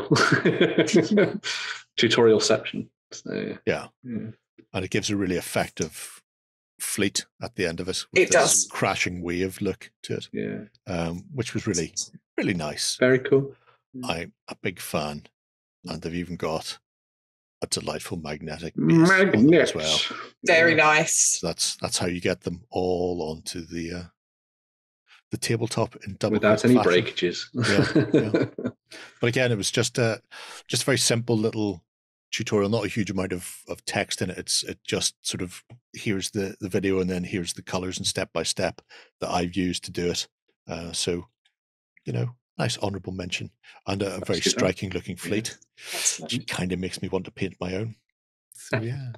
One day. No rigging though. No, you don't need rigging on these. Don't need those. Fantasy ships don't need rigging. No. Sails go up and down by themselves. Yeah, 100%. Magic. But the first of our runners-up and therefore prize winners is Outrider Hobbies. Outrider Hobbies. Who's been doing some work on the Imperial Assault.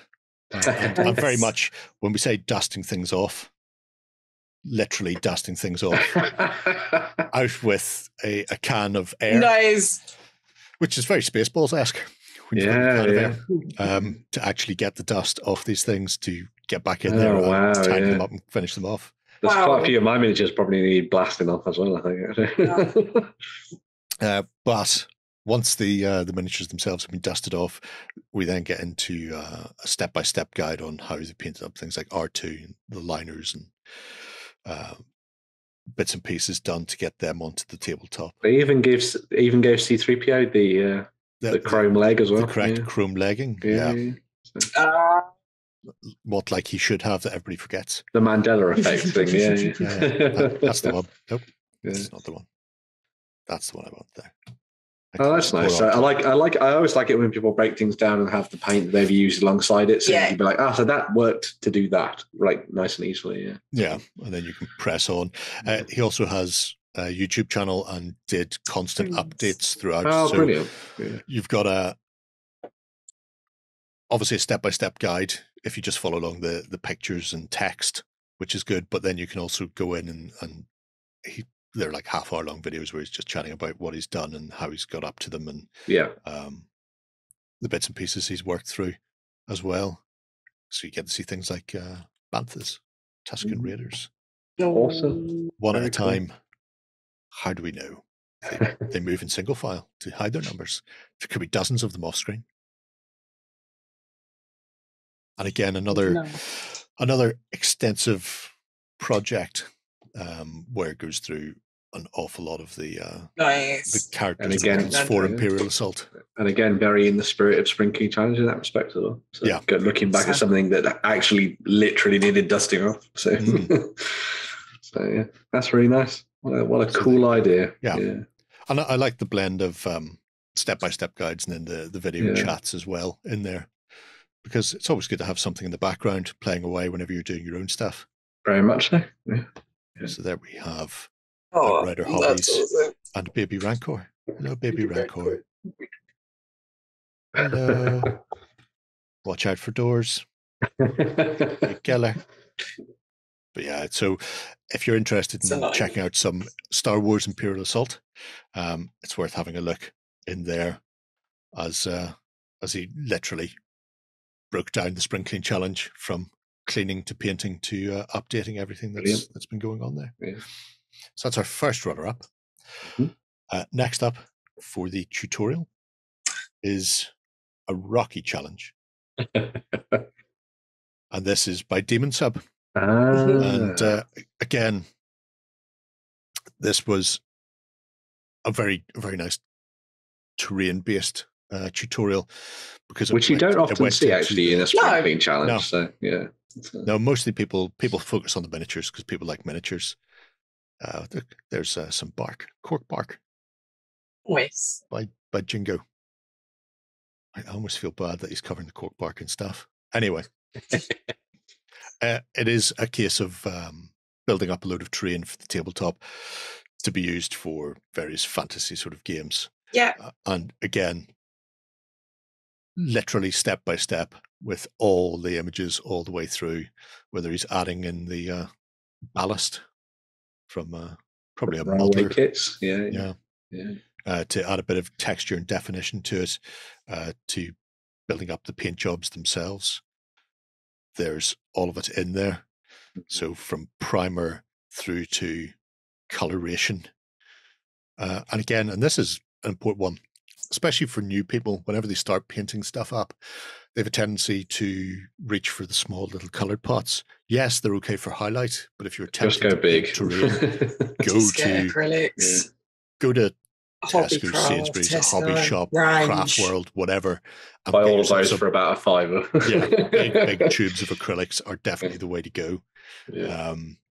Because you can use them for painting, for making washes, which I think the umber and black end up being sort of washed on to get the sort of the shading effect, as well as actually just covering your terrain, because that's really cool. By God, you'll pay a fortune for it. And then the additions of clump foliage afterwards. Yes, and static grass to sort of set it off, and doesn't need a huge amount of explanation, but just the photo montages, you can see exactly what's been done and see where it comes in all over the place. Hello, Nest. So I think a lot of people sometimes feel daunted by the idea of painting terrain, and so having someone break down the steps of doing it, I think, is a really cool thing. So. I think this is just a really nice example of how you don't have to be so delicate and how you don't have to be so precise when you're making terrain. This is it's a messy job, and it just looks like he's had a great job, and it's come out looking fantastic. It's all about the coverage. Yeah. At the end of the day, it's all about the coverage. So it's just a very nice, well simple done demon stuff. Very much so. Terrain tutorial, and a great way to fill a table with a load of line of sight blocking terrain in not too long a phase. Which leads us to our winner for the tutorial, and our winner is Lornor with the Dreadball Spring Clean Hobby Challenge. Now this, you can see we're in Feb, and the idea was to paint. The idea was to paint everything from Dreadball, so he had the whole kit and caboodle, and this is one of, if not the most comprehensive projects / tutorials that I've seen, where it lists everything, the state of current, whether they're in, built, painted, so you can follow along with where it's at, like 168 built, 168 owned, 133 built, 114 painted from this, but it goes into shocking lengths and details as the miniatures are catalogued, cleaned, assembled, and then painted. So it's not just a tutorial about the painting side, it's also a tutorial about the collecting and cataloguing and building the actual forces. And then you get start to finish. Very, very much so. Like I say, this is the beginnings, where, I mean, those are Dreadball Extreme plus, see some Dreadball robots from 3rd edition and Speedball characters who were Kickstarter exclusive. These are just a couple of the teams and sideline, I suppose, people that you would get. He also has some of his original sort of paint jobs, some of which stayed, some got a touch up, some got stripped back, start again. But you get this massive, massive run through. If anybody's interested, there's the guy from Penny Arcade. Ta-da! Pac-Man. That's what he would look like if I took him out of a box and painted him. Wow. I don't need to now. I can see it. But if anybody's interested in Dreadball, it's a great resource. If anybody's just interested in sci-fi aliens and paint jobs, this is also particularly good because, again, you get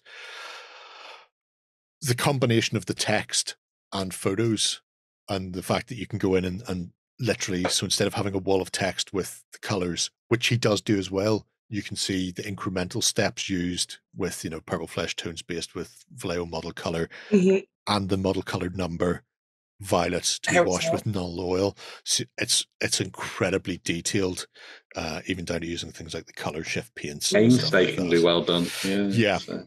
And I'm going to go out there now. That's probably the best photograph that shows color shifts, shifting color that I've ever seen. I've tried to take pictures myself, and it doesn't matter how you do it. Yeah, normally it's a pain in the ass to do it. You get one color, and then you're left telling people, but it's actually purple as well. Whereas here you can actually see the silver into purple or the green into sort of that brownish color.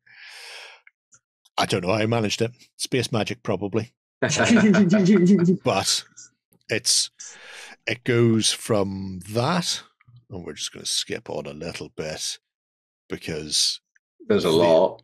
every week as a team, or every entry as a team or a character, where they've gone back and used examples from other guides. They've included the guide, so if you don't have that issue of White Dwarf blah, or if you haven't seen that online tutorial, then you can find them in here and then use them for yourself. So using the Privateer Press, how to do the red armor is in there. Using a toilet brush for being terrible is in there. I think that was actually a last place prize for a Dread film. But anyway, but yeah, it's massively comprehensive, which means it's a great place to stop off if you're ever interested in how you paint alien flesh, how you paint colored armor, how you do wood effects, elf flesh, human flesh, whatever it happens to be. And it runs all the way through until, I want to say it was like the 19th of June. It finished just before the Spring Clean Challenge finished, or may have finished on the day itself. And by the end of it, there are most, if not all, of the miniatures are painted. So they could literally land down at the club and supply whatever big guys or teams are required for people wanting to play it.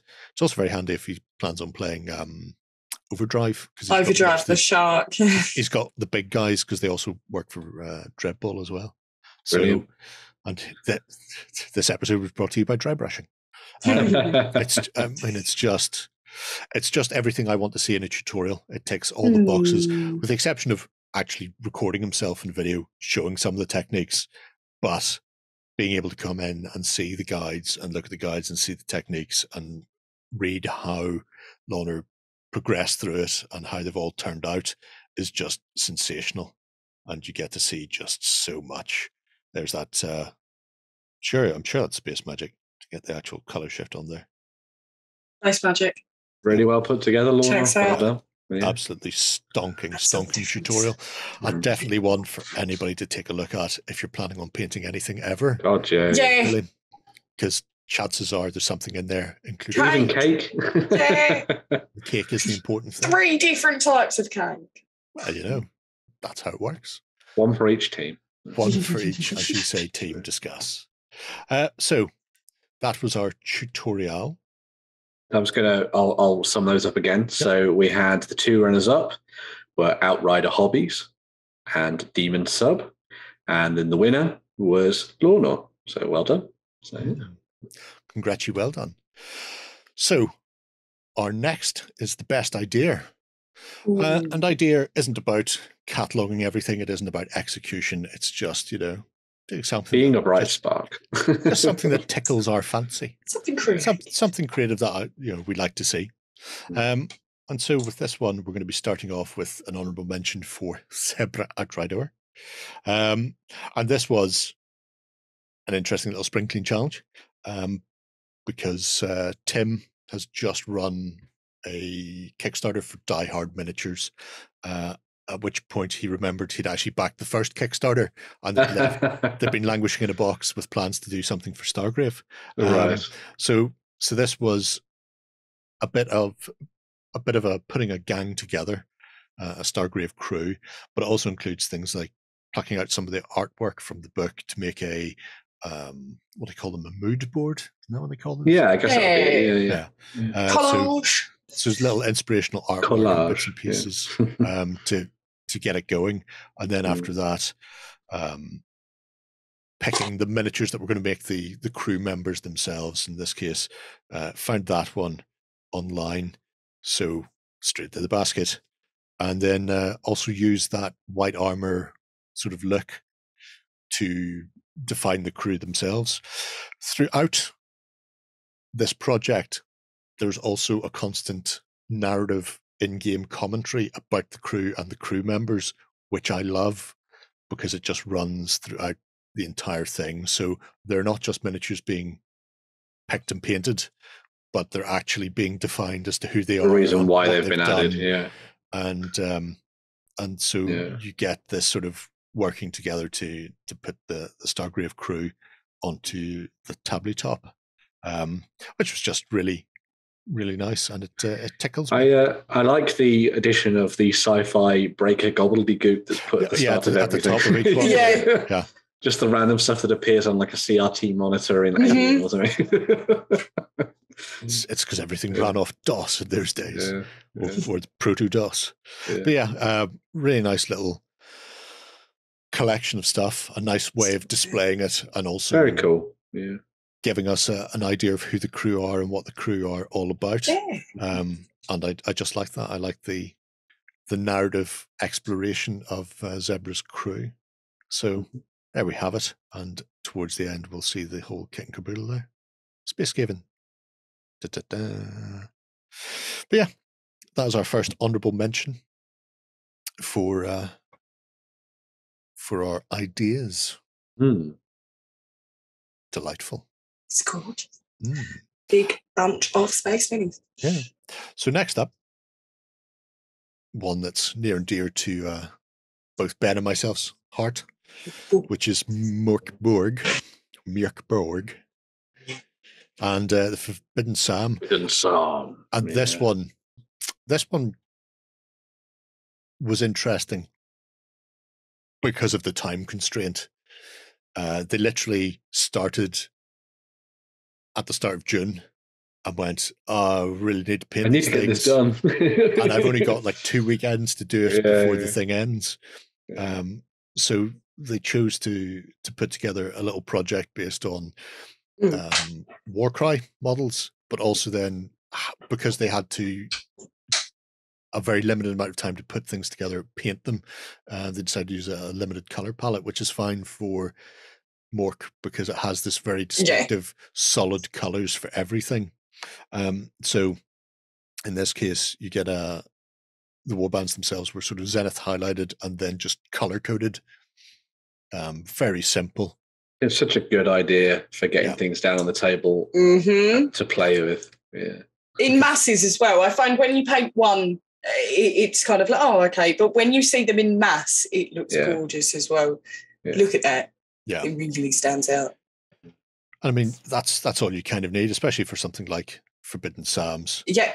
Which you're probably going to be playing by yourself anyway as well. Yeah. So you don't need to be clever. You just need to get the stuff on the table. Especially because they've got a limited palette on them. If you want to go back in later on and do something clever, like there's very thick shading, like black ink shading on a lot of the Morkborg artwork.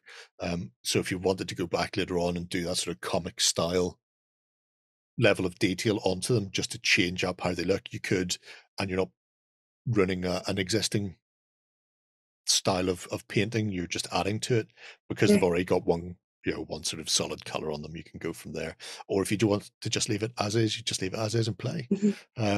But for somebody going, you know what, I'm going to do this, how long have I got? 4 days, really? 2 weekends to paint. That's motivation for you. That really is a big stick of motivation right over your back and shoulders. So got them done dusted, and onto the table And out. for playing. And if that's what it takes, then Spring Clean Challenge is definitely a way to do it. Yes. So that's our second unrebuild mention. So yes, on to our winners and runners-up, our prize categories for idea. And the first thing off is a bit of a spring clean of somebody else's stuff. Pretty much, yeah. Yeah. So One of Peace found themselves a copy of Risk Nice. in a thrift shop and decided to change it into classic wargame armies, I suppose. Right. So this is very much the sort of idea behind revamping something that's been sitting around for a while. And the fact that somebody's laid their hands on a Risk set and then decided, how can I turn this into a wargame set? I'll need to do a bit of painting on them. Is very interesting because it's nice to see Risk painted and not just those solid colors, but also they've a sort of a plan behind the army build itself. Mm-hmm. So differing amounts of miniatures on the bases let you know whether it's a particular type of cannon shot. So, a single cannon in there will just be a lower amount of attacks to a larger volume of cannon. I think they're up to 2 per base. And that way you can tell who's doing what. While they are painting the armies, they're not painting them to be a nation specific. They're more like imaginations. So you've got the sort of the red army and the blue army. The blue army, which is how I've always liked to envisage things ever since the first time I picked up an Osprey book and read about a conflict where you see the big red versus blue army on the sideline. It's just been really nice, up to and including cutting up the lollipop sticks or tongue depressors into bases. So it's really is an army on a budget, and there you can see things like your skirmishers 2 figures per base, regular 4 figures. Cannon is light or regular, or cavalry artillery if there's a cannon nymph on it, and then cavalry for light and regular. So you can sort of start playing a Napoleonic style game using these Risk figures. And I think it's a really interesting and effective way of reinvigorating either something like this that's been a bit of a thrift shop or charity shop find, or if you're sitting with an age-old copy of Risk at home and you've given up on playing with them anymore. And you want to liberate the minis. Figures, a lot of people will, You can start delving into other games. The interesting thing for me would be, would they go the whole hog and create their own rule set for it, since they've created their own red and blue army? An option. Because I think they were using black powder for they were talking about black powder, yeah. But that'd be cool, Just use them for your own game. Yeah, because you can do so much when you're not limited by somebody else's rule set. But I really liked seeing just somebody getting stuck in with, I was going to say, a $5 worth of figures. It may not even be the $5 worth of figures, and being able to play out then these Napoleonic games across a very small tabletop. You don't need a lot of room when you're playing with what is the equivalent of 10 mil, but then scaled down for black powder games as well. So it's just absolutely on really brand, good idea, I suppose, for the Spring Clean Challenge. Really invigorate them. Really reanimate it. Yes. You too can turn a reasonably things. Terrible board game into something cool. So. Terrible board game. What can you do with Monopoly? Well, yeah, that is true. That's the next challenge. Yeah. Interesting to see, and a great use of somebody else's figures from years ago. Go big or go home. Isn't that what they say? Yeah. Sticking with the 10 mil, our other runner-up is Apple Mac, with Maurice Sam Mustafa game. It is figure and scale agnostic for 18th century conflict, but decided he picked up the game when it was first released, which is some time ago now, along with a couple of armies, and decided he would start getting stuff together to play with. And the first thing he decided to do would be to build the scenery terrain for the tabletop. So this has been a case of dusting off. You can see there the armies, which unfortunately won't be got to in this because the challenge has ended. But hopefully he'll get in there and bring us up to date with him in the future. But just actually getting the terrain set up was really, really nice, because you can see things in the background like the little villages and stuff, especially when you're playing something like Napoleonic or 17th century, 18th century games. Yeah. You're playing around specific places and points in time, and generally, especially for Sam's stuff, they can lean into the imagination side, or you can be very historically accurate with them. So having all of the bits and pieces that you need, whether it's the roads, the rivers, the hills, forests, and the like, is almost a necessity.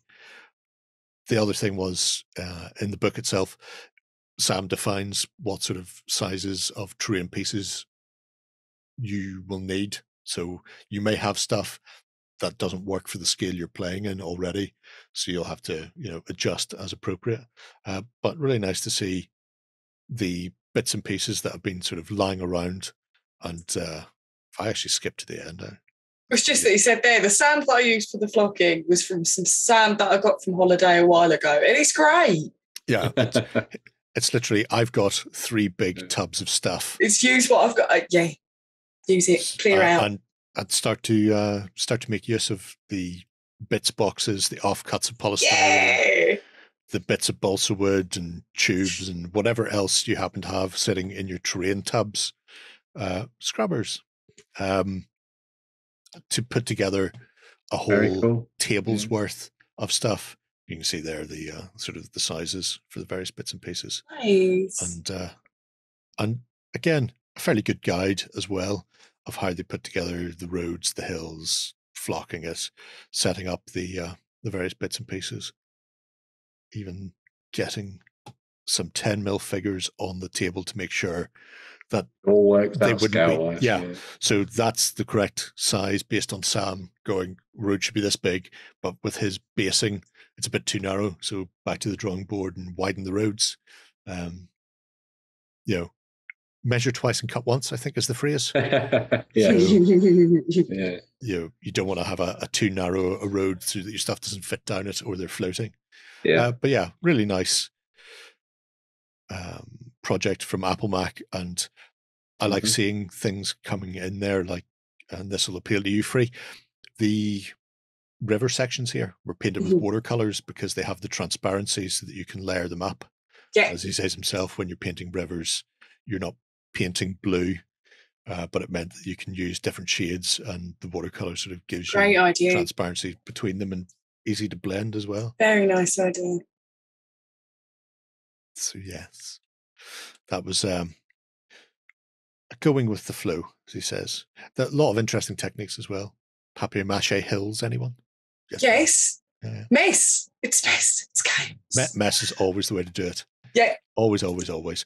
But I've seen it before from Apple Mac's projects where he puts the sort of the time and effort into it to get them together.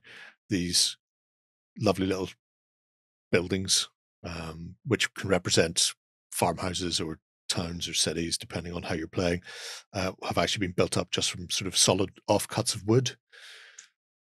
Bosh. There you go. Church done, building's done. Don't need to mess around.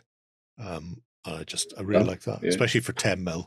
10mm, I think you're better having the smaller buildings, and then you just go, this is representative of the town. You're never actually going to be in it, especially if it works anything like Blucher does for Sam. You don't actually inhabit the buildings, you just inhabit the area. But yeah, beautiful, beautiful project, and some really interesting tips. Very much so. And at the end of it, even though the armies still aren't painted, everything else is. The train's all ready to rock and roll, so it's just a case of adding as and when he can get back to it. Yeah, very cool. And then getting the actual armies finished off as well, and soon the I'm not sure who those are. purple, white. Could be Austrians. Someone from history, right? Yeah. So. Anyway, but yeah, so really nice stuff and great runner-up. Well done to Apple Very, Mac. very cool. So, our winner, Oh. and here's some more German for free. Yay! Although it's not really German, because I think it's an old worldy style empire. Über die Brücke. Über die Brücke. That's how it is it. And this is another one we'd already seen. I had to give a little shout out to Stargrave crew, but had to have this for the winner. This is very much the epitome in every way, shape, and form of exactly what the Spring Clean Challenge is intended to be, where a diorama that was made in 1992, so a mere 30 years ago, to be entered into a competition that then they didn't enter it, so it was never really finished. It just got shelved, and this was at the time it came out of storage. So over the river, a Warhammer Fantasy style fight, or possibly just caravan. There's a lot going on, but it needed a serious amount of TLC. Yeah. There's the ogre from the old Warhammer Fantasy roleplay front cover. Oh, yeah. Ogre. From the front cover. Yeah. And a little boat going underneath. So this piece of wonderment from Zebra had to be stripped back and cleaned. Now, we've seen somebody dusting off some one-piece plastic board game miniatures. This was a whole other rigmarole for Zebra. Because none of these are plastic. Every man jack of them is lead on this thing. Wow. And every bit of terrain there has been scratch built, bar the actual real live dead twigs for the trees. So as it stood, it was in, I think the phrase is right old state, and then had to be stripped back. All of the models, I think he plucked off and literally cleaned one by one. So the first phase, cleaning the plaster. So all the models ripped wholesale. It's enough to make me cry. Look at them all torn from their places, and then repair the actual whole base, clean it, repair it, get it back up to snuff again.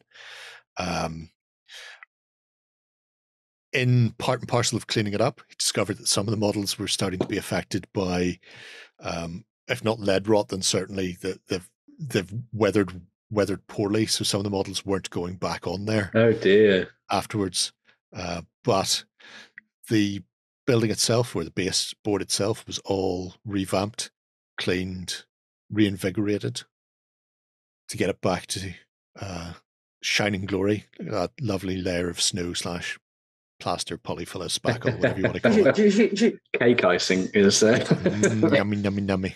Yeah. There's the big boat, Bella. Hello, Bella. That's so brilliant. It was a big refurb job on every part of it from the ground up, and it all had to be cleaned, fixed, and then repainted. Must have taken some motivation to get back into something that you haven't touched for a while, since 1992. Yeah. There's some motivation to clean it all off, but it must be very rewarding. Yeah, and then after the rebuild of the base itself and everything was repainted, then it was a case of taking a look at the figures themselves. So like I say, these all got cleaned, lovingly cleaned, and then left out to dry. Can we ambiguate you if we can? There we go. See, some of them are very much the worse for wear. Some of them, obviously, 30 years ago, paint jobs would be different, paints would be different. So everybody improves over time. There he is. Look at him. Legend. I never owned him. I always wanted him. Anyway, but it means then you can revisit things with techniques that you didn't have 30 years ago. Yeah. Washes didn't exist, with the exception of, actually applying washes yourself of a thinned paint. So they flowed differently. They behaved differently. Just the range of acrylics was limited as well. So it opened a lot more room for exploration. Very and cool. advancement. Yeah. And then obviously the miniatures that hadn't weathered particularly well didn't get to go back on. Some of them had to be sacrificed for the greater good. Oh, Yeah. no. That looks like a baby lava dragon. I wonder if it is. It looks like one of those classic old ones, like the Citadel ones. Yeah. Do you say? Oh, it's Grenadier Dragon Lords. Oh, there you go. There we go. Very nice. Anyway, so the repainting, trying to find colors that match or are close enough to deal with the chips without having to repaint the whole thing, because it wasn't a complete strip down. It was a spring clean. It was a touch up and a refurb. So if things could be left alone, then they were left alone. If things needed to be tidied up, neatened up, or fixed, then they were fixed. But it wasn't a case of doing it all again from scratch. Very I cool. love them going through there. I love the covered bridge as well. Yeah. It's very, very old world. Very It is. It reminds me of something that you would have seen in Warhammer World, or even now you see in Warhammer World, like all the stuff's been put together that's very similar to that. It's really cool. There's even a pump wagon. Yeah. Somebody's about to suffer badly from that. Yeah. Probably the snotlings. Yeah. And this one's just for Warren. Oh dear. I mean, you're at a window overlooking a river. You get the cool nature as well, yeah. So you get these. You can see there the sort of the damage done beforehand. And the blaster just eating away the polystyrene, broke it back, and then did I not open the other? Scroll down on the image. It's a giant picture. Well spotted, Batman. Then neatened up and fixed. Go. Yeah. So what a cool idea. Yeah. The project is just a wealth of pictures, and like those old White Dwarf or GW dioramas like this, there's always something hiding somewhere, whether it's somebody on the boat below the bridge, or somebody on the bridge itself, or going through the building in the middle. There's just so much to see. It was just gorgeous. Very cool. Very cool. You can see how sort of vibrant things are now compared to how dull, chipped, and weather beaten. I mean, even the side of the bridge. It's just come away completely different. Yeah. Congrats on Zebra Outrider for even keeping it in the condition it was in. To be honest, absolutely. Yeah.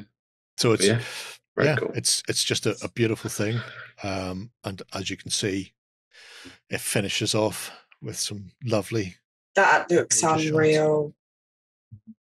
And that, for me, is what the Spring Clean Challenge is all about. Very cool. I don't know if there's many other people sitting on 30-year-old plus dioramas that they fancy dusting off. I don't think many people would be. But for somebody to have one and then just to dig it out and go whole hog, just had to be there for me. Had to be. Yeah. So that is our second last or penultimate category. I was going to say, yes, I'll just recap that one. So the runners up there were One of Peace and Apple Mac. Well done. And then we also had the winner, that was Zebra Outrider. Fantastic stuff.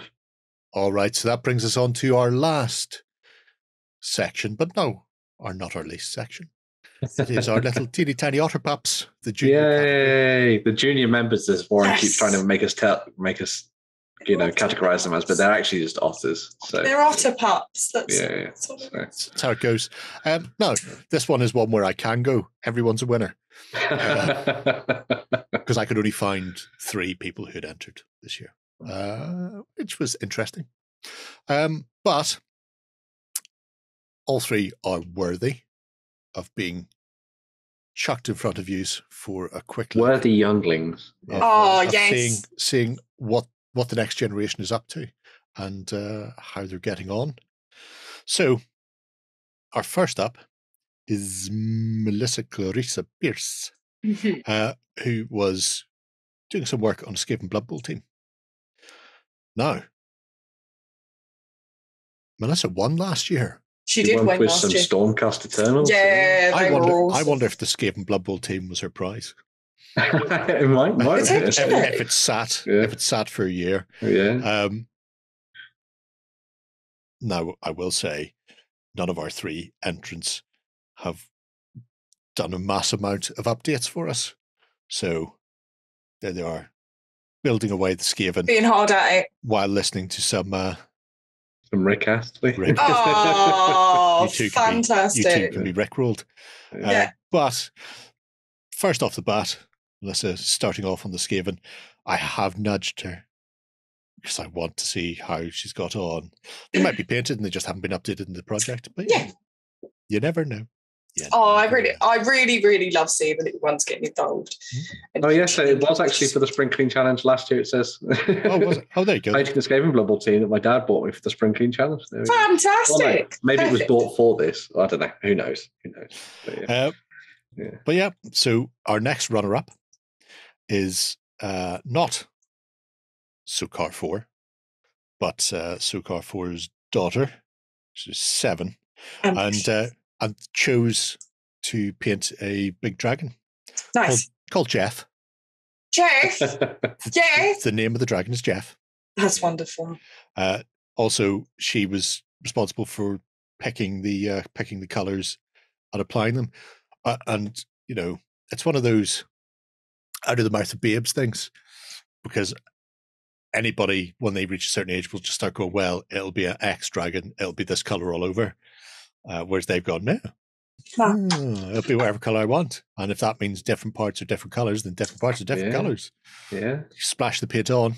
The important thing is not to stifle creativity and to encourage them. Exactly. Yeah. So in this case, we have this big brute of a dragon. And I'm being taught the basics, dry brush, washes, and things like that. So it's interesting. I quite like the on the first big mini. Yeah. As well, it's so different as well when you go onto your first big changes from taking such a small thing. Yeah, the stripy tails are fair. It's like a barbershop pole coming at you. Only very spiky. It was just interesting to see, and hopefully they'll continue. Into the future. Absolutely. Keep on hobby. Teal. I still claim teal as my color. Everybody else has just decided to start using. Could be a nice blue, though, I suppose. After the cyan. Could be that. Anyway, so Sokar 4, your daughter is a winner. Very awesome. Yeah. So we have our overall winner for the Young People Challenge, which is Starlight 7757 by Rosamund, who's 8. And again, this one's got bit of painting, and then more importantly a battle report. You can see why it won, just saying. So again, we have told you this is how you win it. It's exactly how you win for me. It's not. High Elf Giant Eagles, they were always good, not as good as High Elf Bolt Thrower, but we'll get to the Bolt Thrower. Oh, nice. And I'm just having little tingles because these are the classic proper old school plastic high elves that came in if you want to paint high elves, here's your little box. Yeah. Oh, it wasn't even that. These were the 4th edition. Well, they were in the Lizardman. Were they in the Lizardman set? Or no, these were the initial. It was high elf against orcs and goblins with the stabby goblins. Wow, okay. Yeah. So this was the first change from hardback books into an actual starter set, like people would recognize today. Which I'm fairly certain. And it was Bretonian to this. Nice. But she does have the griffin from the last High Elf starter set before the Island of World Blood was exploded. The Island of Blood with Boobies the Griffin. Yeah. I love the cloak going on, or at least jacket. Oh yeah, it's very mystically elven, which I thought was quite cool. Covered in unicorns. Coat. Yeah. That may just be so the paint doesn't go everywhere. That might be the case. Yeah. Yep, but splattering color all over the place. Nice. Yeah. That's the way to do it. And interesting mix of old and new. So that is the painting side, but then there's also the gaming side. So 1,200 points of 6th edition, also Spring Clean playing Oldhammer as well. Oh, it's Brilliant. just so good. Yeah. 100% good. Playing against 1,200 points of dwarves. Victory was mine. Broke A war several of units of vengeance. dwarf warriors. Not a war of the beard. Leaving not much left on the table. And that's all good. Serious. Because look at the square bases like nature intended. High elf bolt thrower. Two for 100 points. 50 points each. Best artillery in Warhammer. Nice. Just saying. This is great. Say that report. Yes, I'm all for that. Mm-hmm. All for it all the time. So not just encouraging kids to get painting, but also gaming as well. Yeah, absolutely. Very cool. And I have to say, 6th edition, while easier than some, still harder than a lot of the stuff today. Look, pink dice. Pretty. Perfect for elves. Up against some interesting dwarves. Not sure who they are. They look like they might be. They look like the Psychro-Siren dwarves on this side. The ones on the left are the normal dwarf warriors from 6th through the 8th, I think. But the ones on the right, I'm not sure where they're from actually. But although there might be, I think there's some are there iron breakers in there? I can't tell. They look very different. It's very weird. With the tiny axe on the back, they are actually the original Bugman's Rangers. Oh, they are classics. Wow, cool. Anyway. Yeah, nice little battle report being played. Yeah. Let's not focus on that stuff. Sorry, getting distracted. as is often the case. Yeah. There's the victory nice. pose. Absolutely. Smashed your toys in, Dad. So those are our winners for the Brilliant. Otter Pups, the junior category. Yeah, so that was Millie Clarissa Pierce was a runner-up. Sokar 4's daughter was a runner-up. And also Starlight 7757 as well. You were the winner. There we go. Amazing. Winner. Well done for everyone who's taken part in the Spring Clean Challenge.